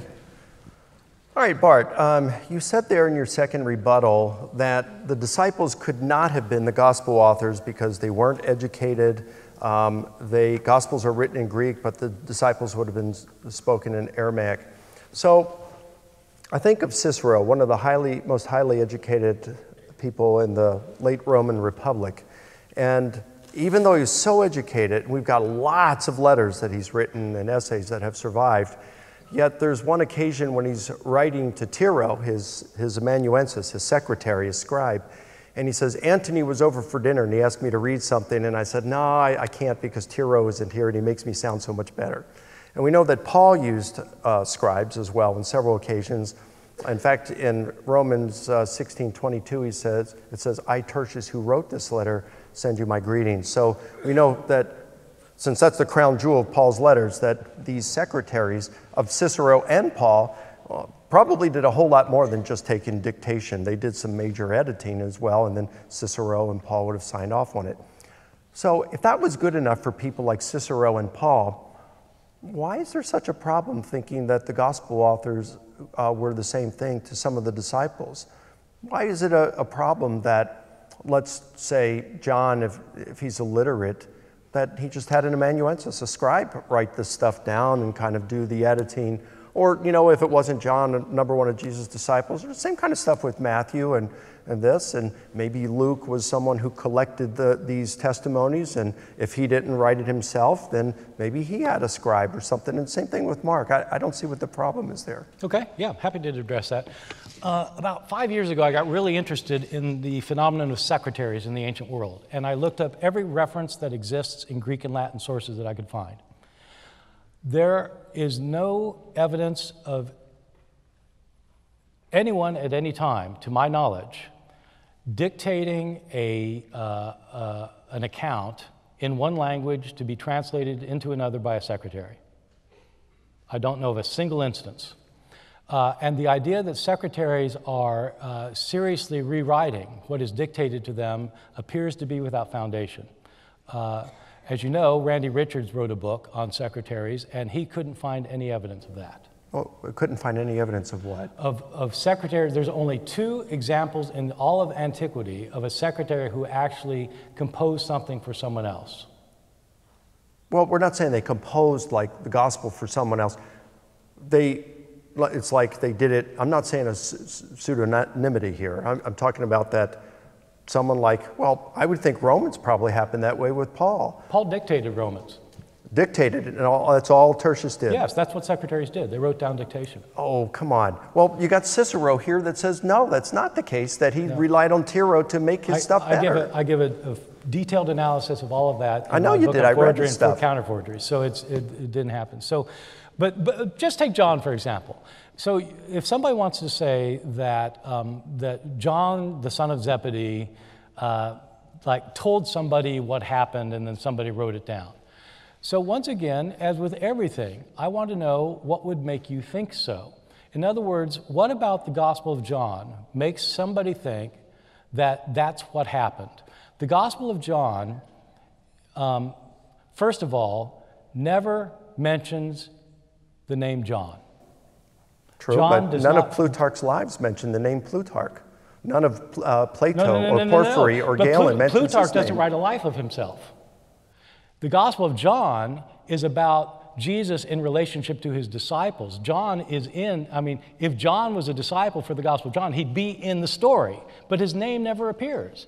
So what does one make of that? I mean, in other words, I'm not concluding anything. I'm just saying that if John is such an important figure who wrote the Gospel of John, you'd have to say, well, he's so humble, he doesn't mention himself. Do you believe that John was one of the disciples? Yes. Well, then how the name John doesn't appear in the Gospel of John?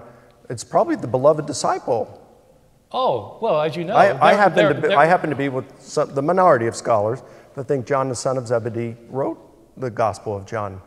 Yes, that is a minority. Yeah. John, the son of Zebedee, was a fisherman in rural Galilee. Yeah. He would not have had an education. Well, no, I think he would have had an amanuensis, a scribe, and that wouldn't have been a problem at all. Well, but I mean, how is somebody supposed to think you're just not making that up? I mean, what's implausible about it? What's implausible? Because we have no evidence of anybody in the ancient world dictating an account in one language to be translated into another. Okay, so if you see me right now, and then tomorrow I come in, my hair's a whole lot shorter. You didn't see me get a haircut, but you can infer it. We've got stuff from the early church fathers, multiple accounts that talk about the authorship of these Gospels. And whether you like my evidence, at least I've got some evidence here that I'm presenting of who's. Okay, give me some evidence from John itself that is composed by John, the son of Zebedee. I can't from John itself, but I do from the early church fathers who say it. Okay, who's the first church father? All right, wait a minute. You could say the same thing about Plutarch and say, give me some evidence that Plutarch wrote any of those biographies that's evident in the biographies. Of course. That is a question. That's a question for That's a question for every author from antiquity. Did this person write it or not? But Plutarch doesn't claim to write them in any of the 50 surviving biographies, but nobody questions it. We still have good external evidence. Classicists question every author from every book from antiquity. They question Plato, they question everybody all the way up. It's a question for every author. But nobody seriously questions whether Plutarch wrote those 50 biographies. Okay, so let me ask what the evidence is that John wrote it. Again, you say that there's no evidence from the gospel itself. You say, well, there's evidence from the church fathers. Okay, who's the first church father to say that John wrote it? Well, that would probably be Irenaeus. Okay, when was Irenaeus living? Probably 170, 180. Okay, it's usually dated to 185. When do you date the Gospel of John? Probably 90 to 95. Okay, so 90 years later, you have one person who says it was John. Yeah. And that'd be the same as what, 1950? Yeah, with having no record of it until now. Well, what do you mean, until then? Well, there are other church fathers who know about the Gospel of John. Sure. They don't say anything about John writing it. Well, that's an argument from silence. I'm asking for what the evidence is. Well, I gave you I'm not using the evidence. I'm not saying the silence is evidence that you didn't write it. I'm asking you what the evidence is. And if your evidence is Irenaeus, we could have a long talk about Irenaeus, but at least I'm given evidence. It's not as though nobody knew who wrote it. And he's the latest one. Matthew and Mark have better attestation. If we could. I would say, though, there's clear evidence. You think John is the beloved disciple, right? I do. Okay. There is clear evidence that the beloved disciple did not write the Gospel of John. The Gospel of John indicates that the beloved disciple did not write the Gospel of John. I know what you're going to quote, and I think he's speaking in the third person, which would have not been unusual for that day. Jesus speaks in the third person. In other words, often. The author does not claim to be the beloved disciple and claims he got his information from the beloved disciple. I think he's speaking in third person. He is speaking in the third person because he's talking about a third person. Just like on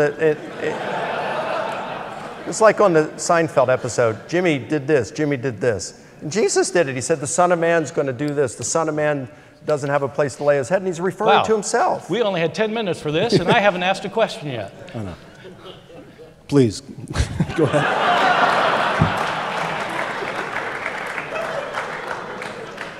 We can go on. Okay, so Mike,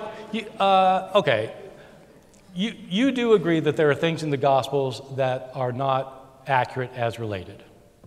You don't think the zombies thing happened? Yeah, I mean, if we're going to say that every single word happened precisely no, I'm not as asking in that. a legal transcript, I'm not asking that. I'm just asking, do you think there are things in the Gospels that are not accurate? I don't know. I gave you some candidates that I think they may be incorrect, but I would say the same of Plutarch. Do you think, yes, do you think that the zombies happened?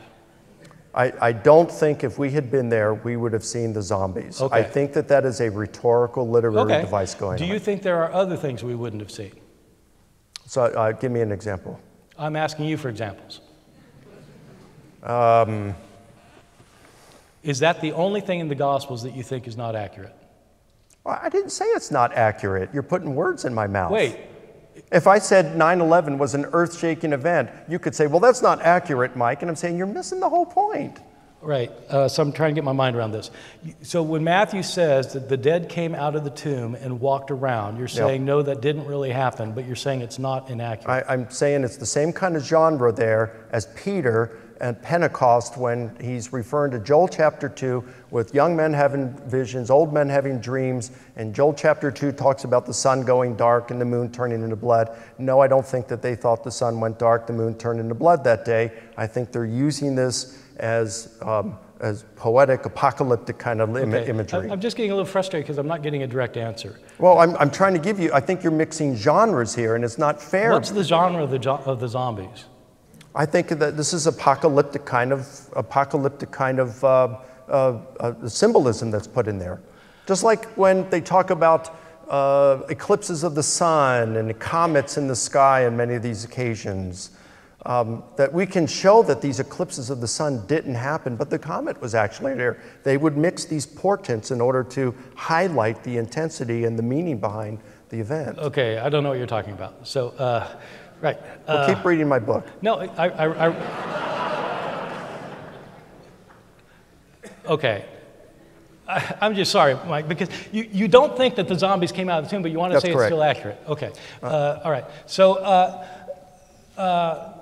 you do agree that there appear to be contradictions in the New Testament, in the Gospels? I think that there are some that I cannot reconcile by compositional devices. And there are a what handful. stops you from saying there are mistakes? Well, there are some of them, like let's just say maybe the Quirinius one. That looks to me like that could very well be an error. Okay. But the one that you cited, like did Jesus first appear to them in Galilee or Jerusalem, I think that has a reasonable explanation for it, and some of these things have really good explanations. Let me just review. In Luke, he says, don't leave Jerusalem. Right. And they don't. Yep. In Matthew, they're told to go to Galilee. Yep. And they do. Yes. Okay, so what's the reasonable explanation for that? I would think that Luke is certainly compressing the account and setting everything in Jerusalem. It doesn't mean they didn't go to Galilee. Luke definitely knows that. I mean, as you said in your opening statement, you've got Luke having the resurrection, all of the appearances, and the ascension happening on Easter. But Luke obviously knows it happened over a longer period of time, because in his sequel, the book of Acts chapter 1, he says that he appeared to them over a period of 40 days. Wait, Mike, I'm just confused here. Luke says, don't leave Jerusalem. They don't leave Jerusalem. They're there until the day of Pentecost. But you're saying that he thinks they did go to Galilee? Yeah. Why couldn't it be that he is compressing the account? Like, for example, I think that first appearance probably happened in Galilee, but Luke situates it in Jerusalem there when you compare the two accounts. He's talking about the same one, and he's putting everything. You can just stop right there. So the appearance was in Galilee, but Luke says it was in Jerusalem. And you think that that's accurate? Yeah, he's compressing the account. I see what he's doing. There's no problem there. He's compressing the account for economy of time or space, and then he's wanting to emphasize Jerusalem as probably the headquarters of the church. What would make it inaccurate? He appeared to them in Africa. But why couldn't you say he appeared to them in Africa? Well, if he did, that'd be fine. But if he's doing a compression here, time compression. He's not compressing time, he's compressing places. Yeah, both. One says he did not appear to them in Galilee, and the other says that one says that he did not appear in Galilee, the other says he did appear in Galilee. No, one says he appeared in Galilee, one says he appeared in Jerusalem. They don't leave Jerusalem. So how could they see him in Galilee? Because Luke is compressing the account, and he situates everything in Jerusalem. Yes, he does. He obviously knows that, but he has it all on Easter, whereas, again, Acts chapter 1, he's obviously knows that he was there for a longer period of time. Yeah, in Acts 1, he's there for 40 days with them, and where is he? He's in Jerusalem. Yes. Well, no, it doesn't say. Yes, it does. It doesn't does. say that he was in Jerusalem the whole time. He ascended from the Jerusalem area on the Mount of Olives, but it doesn't say he was there the whole time. Okay. I see no reason why he couldn't have gone to Galilee in the meantime. Except he says stay in Jerusalem. Yep, and he could have said that after they returned from Galilee. All right, look, we're just arguing about these nitty things. Look, I'm willing to admit that there are some potential errors in the New Testament. I just don't think that's one of them that's easily accounted for by compositional devices. So my final question, this will be quick. How many errors would it take before you would agree that they're inaccurate? I don't know a number, but as I said, if someone on Facebook, or let's say your wife, that she has said some false things over time, but she is by and large very reliable, I'd say she's a reliable source, even though she gets things wrong once in a while. What's the number of things? What's the percentage? I don't know. But if it's small, I have no problem saying it's reliable. We're not asking if it's inerrant. We're asking, is it historically reliable? Yeah, well, okay. So if I go to MapQuest tonight to try and get someplace, and I know the MapQuest is wrong 10 times, 20 times out of the last 100 that I've asked, I'm not sure I'm going to trust it. That's a good point, but that's the degree of precision that we expect out of something like a map. The debate is, are the Gospels reliable? But they're not maps, they're biographies. They're not, and biographies change the facts in order to make their emphases. And that's why this is my favorite part of the debate. Good. Thank you. All right. Thank you.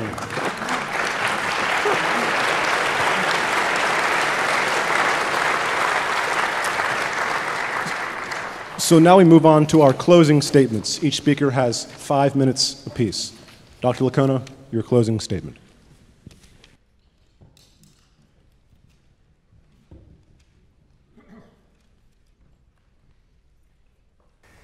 Well, I want to thank Bart for an enjoyable exchange this evening.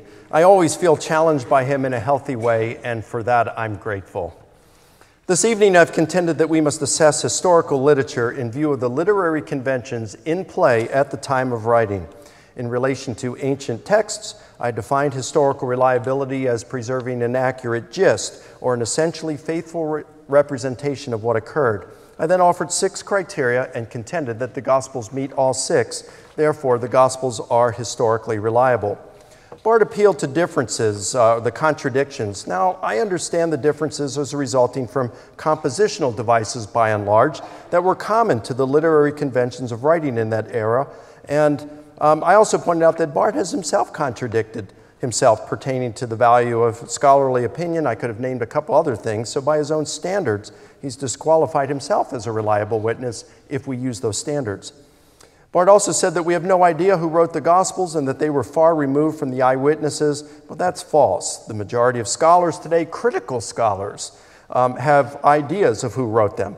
And we saw that their authors were not at all far removed from the eyewitnesses, and some may even have been eyewitnesses. Bart's view is a position that is held by a minority of scholars. If he says we have no idea who knew them, who wrote them, and that they bear no trace of eyewitnesses. Bart also says that a story is not historically reliable if it only preserves the gist, if the order differs, or if an author alters the detail to make a point that's true, then the story is not historically reliable. But to me, that seems a bit wooden, a wooden literalist way to assess a story, and is not at all how historians, at least, would look at reliability. Now, this watch I'm wearing right now was given to me as a Christmas present by my parents around 1979.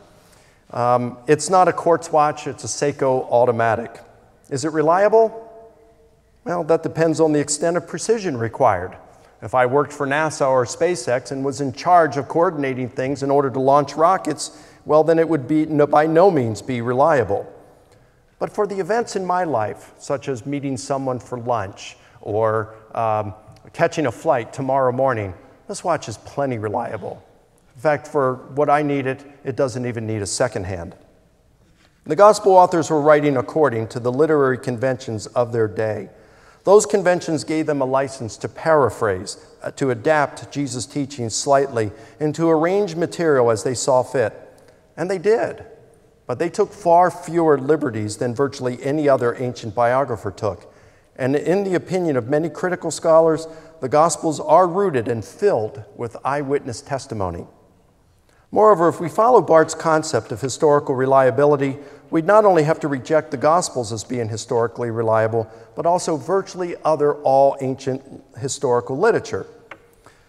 Now, not everyone is as interested in these matters as Bart and I are, and of course that's fine. A far more important matter is whether Jesus rose from the dead. After years of focused investigation of the historical data, I'm quite confident Jesus' resurrection is an event that occurred in history. And if it did, Jesus' message of God's love for us is something we can hold with confidence. I'm sure Bart will agree with me that Dale Allison is one of the very finest New Testament scholars in the world today.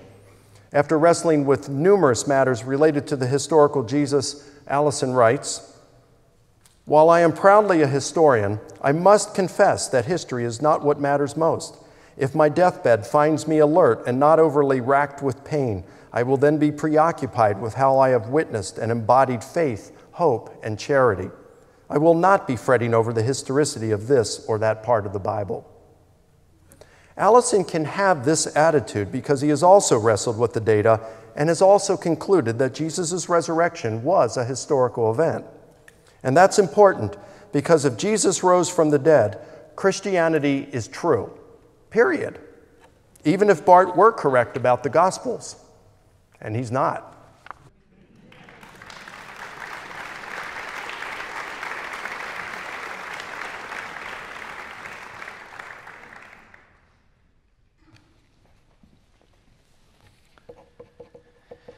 Well, yes, and I want to thank all of you for coming, and Mike as well. I always enjoy these back and forths, and they tend to get rather lively on occasion. I'm going to do a couple things in my concluding time, but before I get to that, I want to say that that I really appreciate the organizers who have put this together. And I appreciate all the effort that went into it. I hope that you found it useful.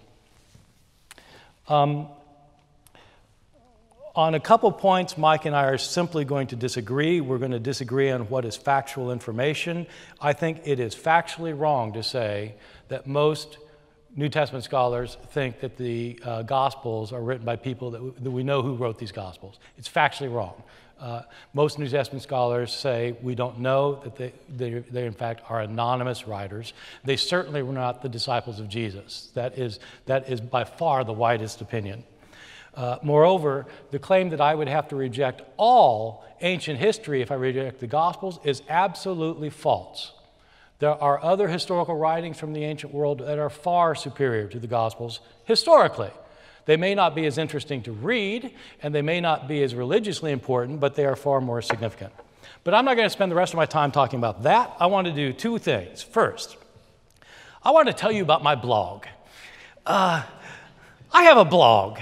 So it's called the Bart Ehrman blog. You can look it up. I post 5 or 6 times a week, 1,000 words a day, on everything related to early Christianity, the historical Jesus, the Gospels, the writings of Paul, the Apostolic Fathers, the books that didn't make it into the New Testament, how we got the New Testament, all the way up to the conversion of the Emperor Constantine, 5 or 6 times a week. And people make comments. I answer all the comments. I mean, like, this goes on. So every day, and you could belong to this blog. The only deal is you have to pay.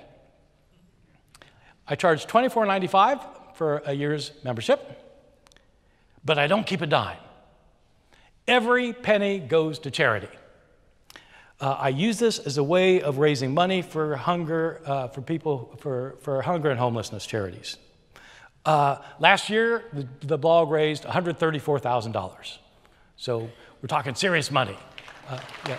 No, it's fine. So it's a good cause. You get a lot for your money, and it helps everybody, so there are no losers. So I hope you will consider looking up the Bart Ehrman blog. Let me conclude by saying that unlike Mike, it really doesn't matter to me what you personally believe.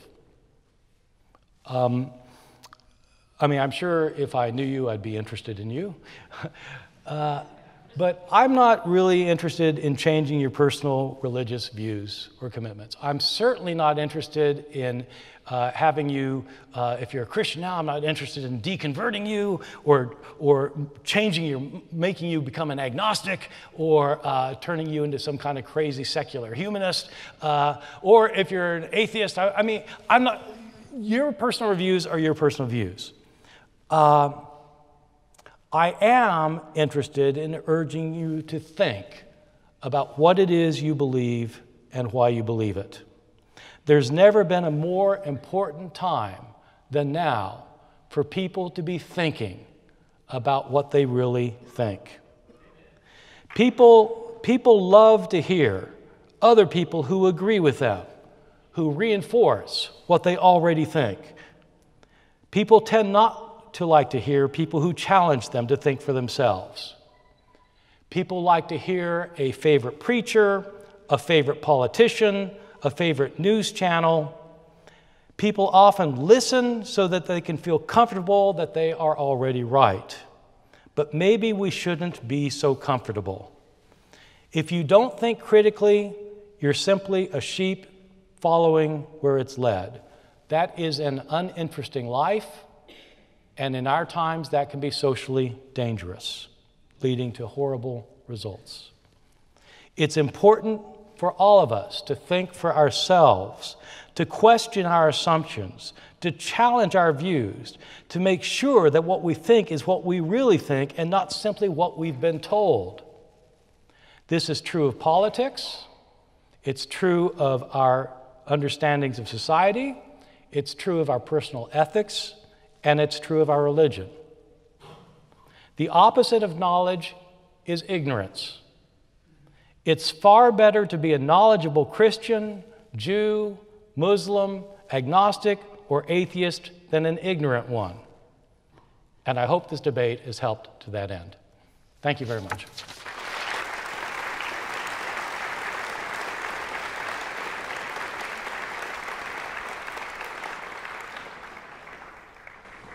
We now move on to our final portion. It goes on after this, the question and answer portion, in which the audience members can line up on either side of the aisle here. Those of you who have questions for Dr. Ehrman, line up on this aisle. Those of you with questions for Dr. Licona, line up over here. There are microphones in which you can pose your questions. We encourage you to ask questions. That is, we want you to have the courage to get up and ask your questions. But I would give you this piece of advice. You are asking questions and not delivering sermons. So perhaps brevity is in order.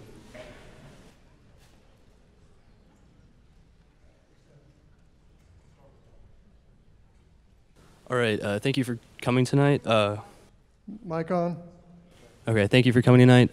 My question is there historical evidence of scribal tampering which became canon?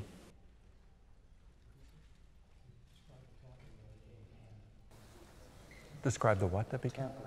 The tampering. Describe the tampering that became canon? Is there evidence of scribal tampering that became canon?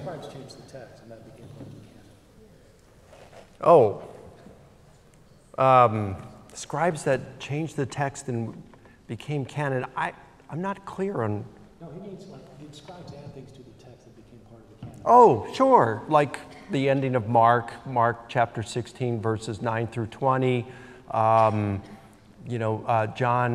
chapter 7, verses 53 through 8:11. There are a few other places, and yeah, they got included in there, and they're in many Bibles today. But I think scholars are right to point out that these were not in the originals, and so therefore our modern translations typically have brackets around them, and with a footnote at the bottom that says these do not appear in the best manuscripts. And in fact, a lot of the Greek texts don't even include them.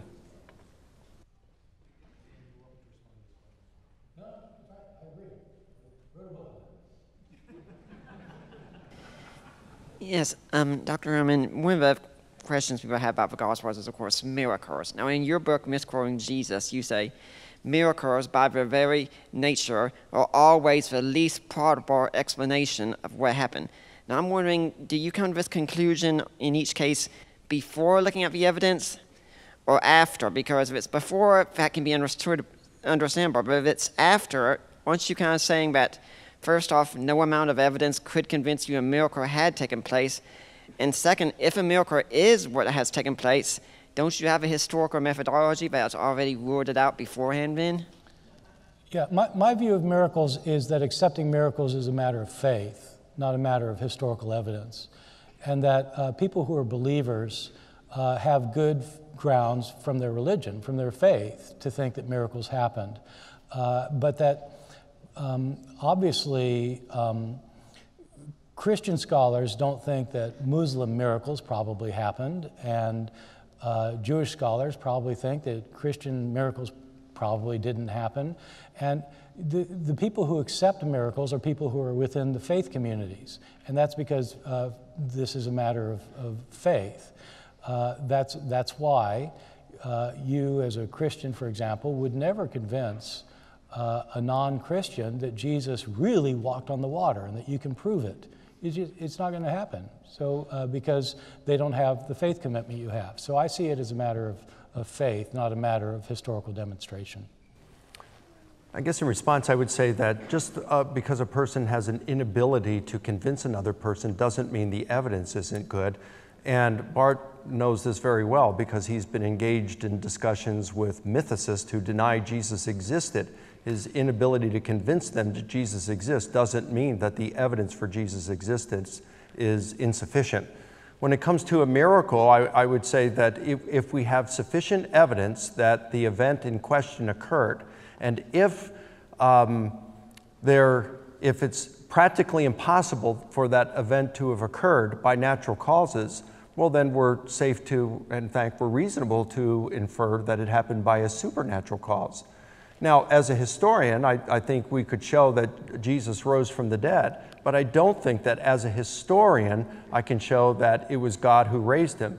Now, I do believe that it's a reasonable inference that God raised Jesus from the dead, but how could I show that it was God that raised him? But I do think we have sufficient evidence to show that he was raised. Could you just say what the alternative is to God raising him?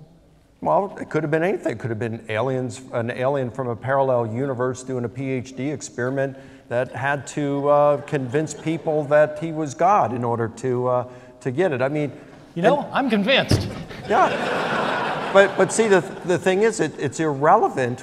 If there were no other explanations but God, well, that's all the more reason to believe God did it. But you don't deny the event itself because you can't prove the cause. There are many historical events for which we don't know the cause, but we don't deny the event itself. Yes. Dr. Licona, so earlier, Dr. Ehrman brought up that Jesus claiming to be God is only found in John and is not found in any of the other Gospels. And I think we can all agree that is a pretty serious claim. So do you think you could offer any explanation on why it would only occur in John and maybe not the other ones? Yeah, thanks for asking that, because I realized after I sat down I forgot to address that in my rebuttal. I think that Jesus is clearly portrayed as God in the Gospel of Mark, which is the earliest Gospel. And the reason I say this is when you read Plutarch's Life of Alexander the Great in the first chapter, he says, the purpose of biography is to give us a portrait of who this person is. They're not going to talk about all the events in the person's life. He'll even leave out events where the person was responsible for slaying thousands. But he wants to capture those events that illustrate who this person is. So you think about the Gospel of Mark. It starts off, the voice of one crying in the wilderness, prepare the way for the Lord, make straight his paths, as Isaiah the prophet said. It's not Jesus preparing the way for God. It's John the Baptist preparing the way for Jesus. Who does that say who Jesus is from the very beginning? Mark chapter 2, Jesus heals a paralytic and forgives him his sins, and the Jewish leaders present say, that's blasphemy. Only God can forgive sins. Chapter 3, you've got Jesus, I think it is, where he's doing exorcisms and so forth, and they're saying, hey, Satan casting out Satan. And he says, no, you got a strong man. If you want to rob his house, you have to bind the strong man, and then you can plunder his house. And basically he's saying he has bound the strong man who is Satan. Well, what human can bind Satan? Then he walks on water, something that Job chapter 9 verse 8 says only God does. He calms the storm, that says only God does. He does all these things all throughout Mark's gospel. Only God does these things. So what Mark does is he gives us a literary portrait of Jesus claiming to be God through his deeds. Whereas what I think in John's gospel, and virtually every single Johannine scholar will say, that John is giving us a paraphrase. He's taking Jesus' stuff and he's restating it in Johannine idiom. And many will say that John takes what Jesus would have said and done implicitly, and he restates it in an explicit manner. So did Jesus actually make some of these divine claims explicitly, word for word, like he does in John? Who knows? But whether he did or not is irrelevant. He still made claims through his actions and the things that he did that came to the same things, same conclusion. Yeah, I don't think it's irrelevant at all. I think that in John, when Jesus makes these explicit claims for himself, that he is the I am, that he is one with God, that if you've seen me, you've seen the Father. If he actually made those claims, if the man himself made those claims, that Matthew, Mark, and Luke could not very well have overlooked that part. And so my question was, did Jesus talk about himself this way? And if so, how could all of these earlier sources just neglect to mention it? It doesn't seem plausible to me.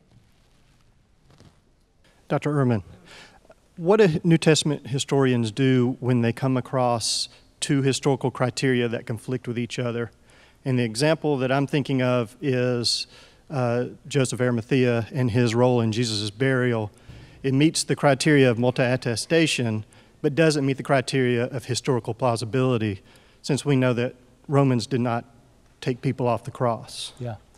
Yeah, no, it's a great question. And you know, it goes to the very heart of what it means to be a historian, which is to establish what probably happened in the past. Doing history is not like doing science, where if you're doing an experimental science, you can prove things by repeating the experiment time after time after time, and when you do that, then you establish a high level of probability that if you do the experiment again the same way, it's going to come with the same result, and so you've proved what the result's going to be.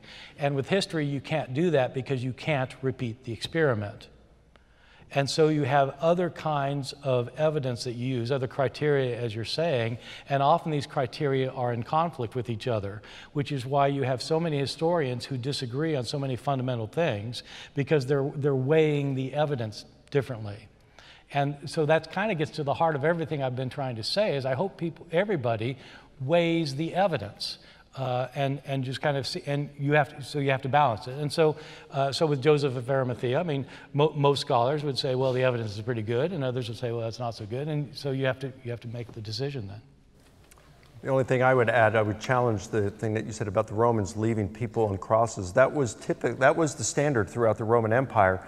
But according to Josephus in Jewish War, Book 4, Section 317, he mentions that just a few years before the destruction of the temple in Jerusalem, so we're looking probably around the year 67 or 68, he says that the Romans had hired some mercenaries to come in, and they killed some Jews, and they didn't allow for them to receive a proper burial. And the Jews in Jerusalem were really infuriated about this, because it said it was their custom. The Romans allowed them to remove the crucified and the condemned and to bury them prior to sunset.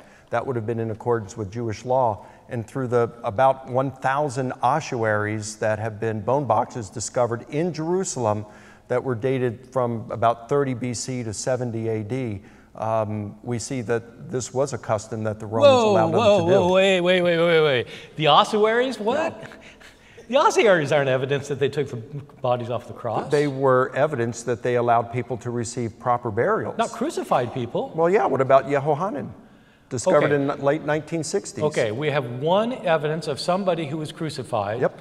Okay, how long was he left on the cross before they took his body off? Who knows, but it was... Exactly! Oh, wait a minute, whoa. Who knows? But what evidence is there? Josephus says that they were removed... You said archaeological evidence. You said thousands of ossuaries, and I'm saying, what are these thousands of ossuaries you're talking about? It shows There's no that they archaeological gave them evidence. They allowed proper burial. Okay, What? I got you. How? All right, you're right there. All right, Okay. So we got one that allowed a proper burial for a crucified victim, of which I'm aware there, okay? But we don't know how long it took for them to bury him. Josephus... No. Hold on a second. You're talking about Yohanan. You're not talking about Josephus. All right, let me go back to Josephus for a second, is there that because that's where my point is to be made. Josephus said that before these mercenaries, the Romans allowed them to remove the crucified and to give them a burial prior to sunset. As you know, this is a highly problematic passage in Josephus. I've talked about it at extensive length on my blog about why this is really a difficult passage, and it simply isn't straightforward that the Jews did this. It is ambiguous. You mean in terms of the same day? I would acknowledge there's some ambiguity there, but then when we have multiple independent sources in Mark and John that talk about that was Jesus, his question. That's his question. But we have to move on. Yeah. Hi, Dr. Licona. I was just, because you were talking about how John was you think John wrote John. And so I was wondering, I don't know if you guys have ever debated this point before, but Dr. Ehrman wrote one time about how Nicodemus had a conversation with Jesus, and they were talking about being born again. And I think Dr. Ehrman wrote that conversation couldn't have happened in Aramaic.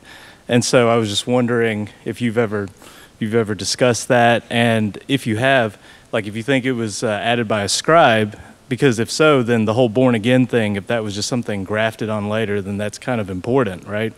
So I agree with Bart. I would say that Jesus and Nicodemus would have spoken in Aramaic, especially because it was there in Jerusalem, and it would have been in Aramaic and not in Greek. And he's correct that the term anothen, from above or again, that double meaning which is necessary in the story, as Bart rightly points out, is not there in the Aramaic. So I do think that what John has done here is he has recasted this conversation, and he has played with it some.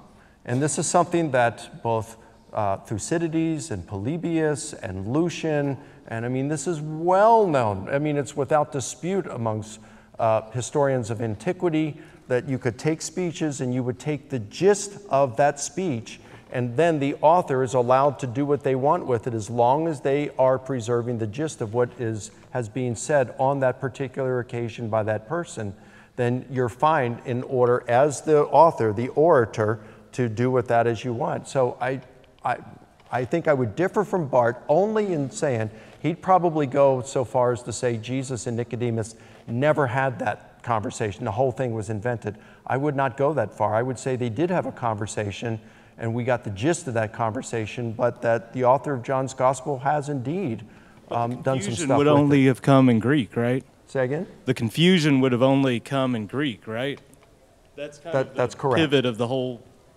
Yeah, and I think I just addressed that. Let me just, I mean, yeah, we agree and we disagree. But where we disagree is I agree that the entire conversation is predicated on a misunderstanding that is possible only in Greek, but they were speaking Aramaic. So I don't think you can say the gist is right, because the gist is this conversation that's built around a confusion.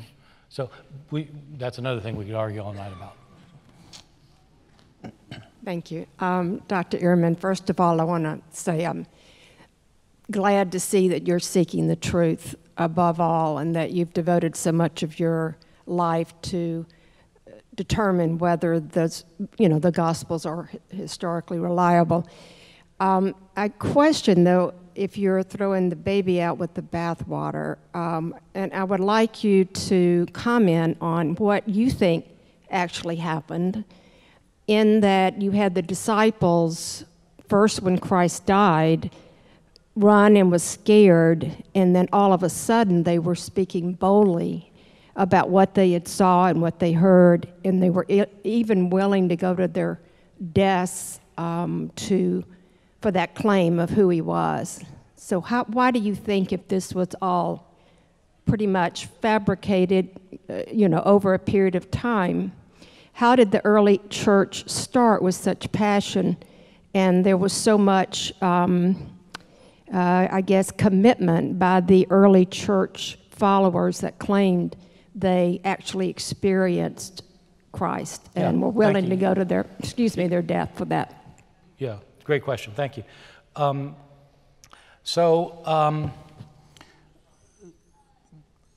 I talk about this in several of my books. The one I talk about the most is in How Jesus Became God, where I think that what happened is some of the followers of Jesus believed they saw him alive after his crucifixion. They had visions of him. If you're a Christian, then you think they had visions of him because Jesus appeared to them. If you are not a Christian, you think they had hallucinations. They saw something and they were convinced that Jesus was raised from the dead. And that's what started it. They convinced other people who convinced other people who convinced other people. Most people who were being convinced, of course, didn't see anything happen. They heard the stories about what's happened, just like there are 2 billion people in the world today, none of them who saw the resurrected Jesus, but they heard stories about it. And that's what happened in the early church. So I think they saw stories about it. They heard stories about it. I don't think we know how many people had visions of Jesus. I don't think that we know, I don't think we do know that they were willing to die for it. We actually don't have any traditions about how the disciples died until over 100 years later. So this idea that people always say that, they wouldn't die for a lie, we don't know how. I mean, how did the disciple Andrew die? We have no idea. Bartholomew, how did he die? We have no idea for most of these. We don't even get legends about Peter until the 2nd century. So what I would say is that they were convinced, and is on the basis of visions that they had. And if you're a Christian, it's because you think that they really saw Jesus. Could someone close that back door? There's noise coming in. Yeah, I would like to just respond when he says, we don't have anyone that's testifying that they were dying for the disciples were dying until over 100 years later. Well, you've got John, who's writing in the 90s, and he mentions the death of Peter, it seems like, in chapter 21. But he doesn't say that he was martyred. Oh, he does say, yeah, okay, yeah. Okay, so that's pretty early. You got Clement of Rome writing around the same time, and he talks about the deaths of Peter and Paul. You have Luke in the book of Acts that talks about the death of Stephen, and that all these other disciples at least were willing to suffer and go to their deaths. I'm saying that we don't know how the 12 disciples died. Paul wasn't one of the 12. Stephen wasn't one of the 12. Peter's the one that's mentioned, and James in the book of Acts. James, the son of Zebedee. That's it. So you believe that the whole Christian movement started because some people saw some visions and told others, and it spread? That's what the New Testament says.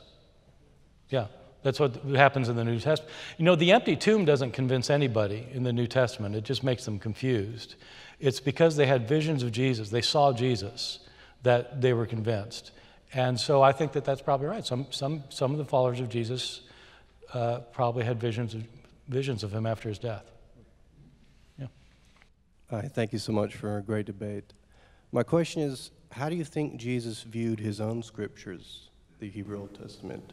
Would you say that again? How did Jesus himself view his own scriptures as, historical documents? Did he build his faith on them, believing that they were accurate down to the detail?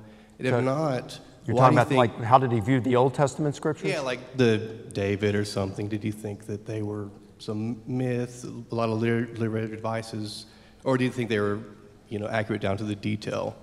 And if he didn't, why do you think Christians seemingly build their faith on a higher standard than Jesus did? Yeah, well, good question. I think it's hard to tell specifically everything and really get it down to split hairs over exactly what Jesus thought about scriptures. But obviously, if we look at motifs throughout the Gospels, and he relied on the scriptures and quoted them. He quoted them when he was in trouble. He quoted them when he was being tempted. He quoted them when he was on the cross. Just like many Christians would, when they run into trouble or they get answered to prayer or whatever, they're appealing to the scriptures because they value them. They value them highly. It seems like he believed that they were divinely inspired. I don't know how far we could go past that. He might have believed much more about him than that. I just don't know that we could tell, beyond that what he actually believed. And it seems to me there was another part of your question that I don't remember what it was. Sorry, if he didn't view them as accurate down to the detail historical documents. Yeah, why do people today, why do they spread over like inerrancy and things like that? I don't know. It's probably because we are a very precise culture with all technology and everything, and biography and history and how to write it has changed over the years. My motto is, whatever view of Scripture is, must be in concert with what we observe in Scripture. And so, period. It's got to be in concert with what we observe in Scripture. And we have to accept Scripture as God has given it to us rather than forcing our idea of modern precision upon it. And if we fail to do it, we may think we have a high view of Scripture, when in essence we really have just a high view of our view of Scripture.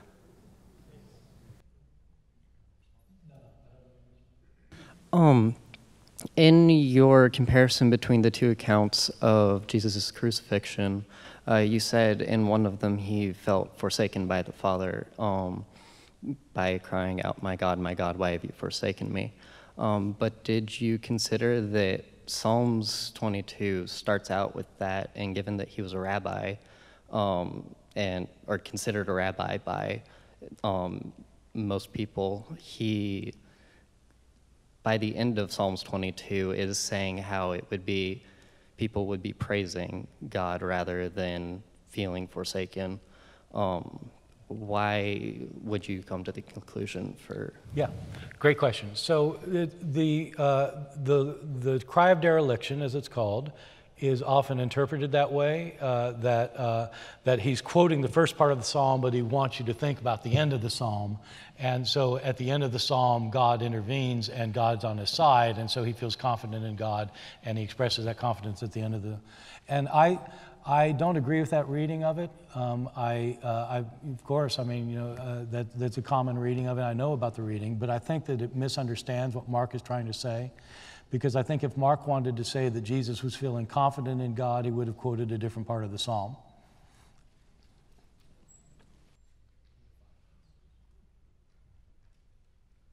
Dr. Licona, my essential problem with the way that you interpret the Bible is that it seems that it allows literally anything, period, to be excused away.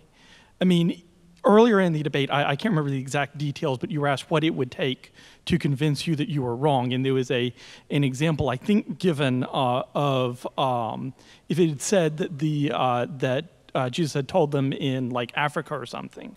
Why couldn't you, if it had said that, if the Bible said that the conversation took place in Africa, why couldn't you just say, well, that was intended to illustrate how far away they were from some particular city?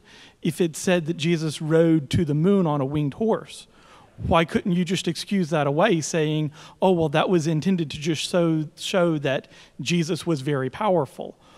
What on earth could you ever put in anything using your method of interpretation that you couldn't excuse away? Yeah, fair question. Well, first of all, when I said appearance in Africa, it was in relation, why Galilee or Jerusalem, I just said that. If I had a little more chance to think about it, I might have said something a little bit differently. If all of our Roman records, let's say Suetonius and Tacitus and some others, said the prefect of Judea around the year 30, time of Jesus and his crucifixion, was Albinus rather than Pontius Pilate, well, then we might say that something was in error there. Or if we said that Caesar, instead of Caesar Augustus at that time of Herod the Great, that it was Tiberius Caesar, well, then we'd have a problem there, wouldn't we? Some of the Islamic literature has those kind of problems, but we don't have that kind of problem. Now, if you want to know, what would it take to disprove some things? Well, I mean, if we discovered an ossuary, a bone box, and it contained the bones of a crucified victim, and there was some papyri inside written in Greek, and it said, "We fooled the world until today," and it was signed by Matthew, Mark, Luke, and John. I'd say, and we could compare that and do a DNA analysis, and let's say it matches up with the blood on the Shroud of Turin, and so we know that these are the bones of Jesus. He didn't rise from the dead. I'd have to give up Christianity. I'd have to say that the resurrection never occurred, and that I've just looked at the evidence and it's led me in a bad direction. So there are a number of things that could convince me I'm wrong. Yeah, I don't know. I mean, the thing about Africa is that I think what you would say is that it's been compressed. And so I'm not sure. I mean, it does seem, I think I agree with the gist of what you're saying. The gist is what matters. And I think the gist of what you're saying, I kind of agree with. I think that it'd be very hard to find evidence that would change your mind. But you do agree. Well, I did acknowledge there are over a dozen items in the Gospels that have a reasonably good chance of being mistakes. Yeah. But you would acknowledge, given what Luke says in Acts, the 40 days, and that in Luke 24 he presents everything occurring on Easter Sunday, you would agree that Luke compresses the account in the Gospel, right? I'm not the one who has a problem with compression. Because okay, I don't either. So what's our problem? I know you don't, here? but I don't think the accounts are accurate, and you do. But they're inaccurate in your mind because he compresses. Of course it's inaccurate. Okay, well, I guess that's just a different way of viewing reliability. Do you mind if I ask two questions or just I'm sorry, one? I can't hear you. Just one. Okay. So you said that because the 12 disciples were speaking only Aramaic and they didn't have a lot of knowledge, shouldn't Paul be the connection between Aramaic and Greek because he is a Roman citizen and he talked to the disciples and they did understand him and they did respond back? So when he did on his mission trips through Acts, the 3 mission trips, shouldn't he already gotten some Greek followers with Barabbas over in Greece because he did eventually get there? And then he did go to Caesar because he did appeal to Caesar, and that would make the connection that, oh, the Gospels can be written in Greek because of that. I'm sorry, I got lost in there. Are you asking whether the disciples might know Greek or not?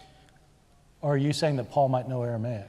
I'm saying that isn't Paul the connection between the difference between they can't write in Greek because they don't know Greek and they're not well educated enough to read and write, but Yeah. Paul Yeah, but Paul wasn't from Galilee. He's from some Greek-speaking city outside of Galilee. So he speaks Greek. But yet, shouldn't he be able to speak, like understand the disciples because there is conversation between the two? We don't know how they communicated, Paul and the disciple. I mean, some people think Paul knew Aramaic, but I kind of doubt that. And so we don't know how they communicate, whether they had interpreters or we just don't know. Yeah. Yes. Okay, my bad. I was just curious, for a specific example, how you would deal with some of the things that seem to be discrepancies or differences in an account like the calling of the first disciples, where in the Synoptic Gospels, how there seems to be a set way in all of them of how Jesus did it, where and how, but then in the Gospel of John, he seems to go about it a completely different route, giving a completely different narrative. Yeah, good question. The bottom line is we can't get into a time machine, go back and verify any of our hypotheses. So all I can give is a hypothesis I think is plausible. All right, my guess, I think if we went back, we'd probably see things happen closer to how John has it in the calling of the disciples, and that the synoptics have just streamlined things.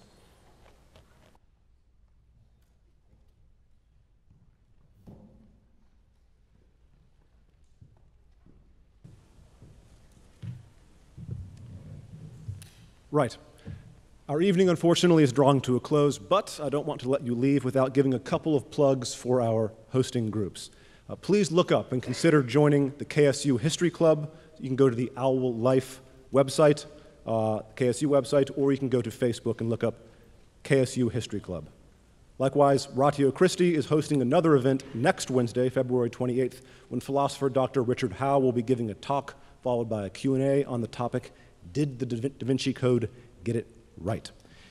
In Social Sciences Building, room 3028 at 7:30 p.m. Everybody, thank you for coming, and let us thank our speakers one final time.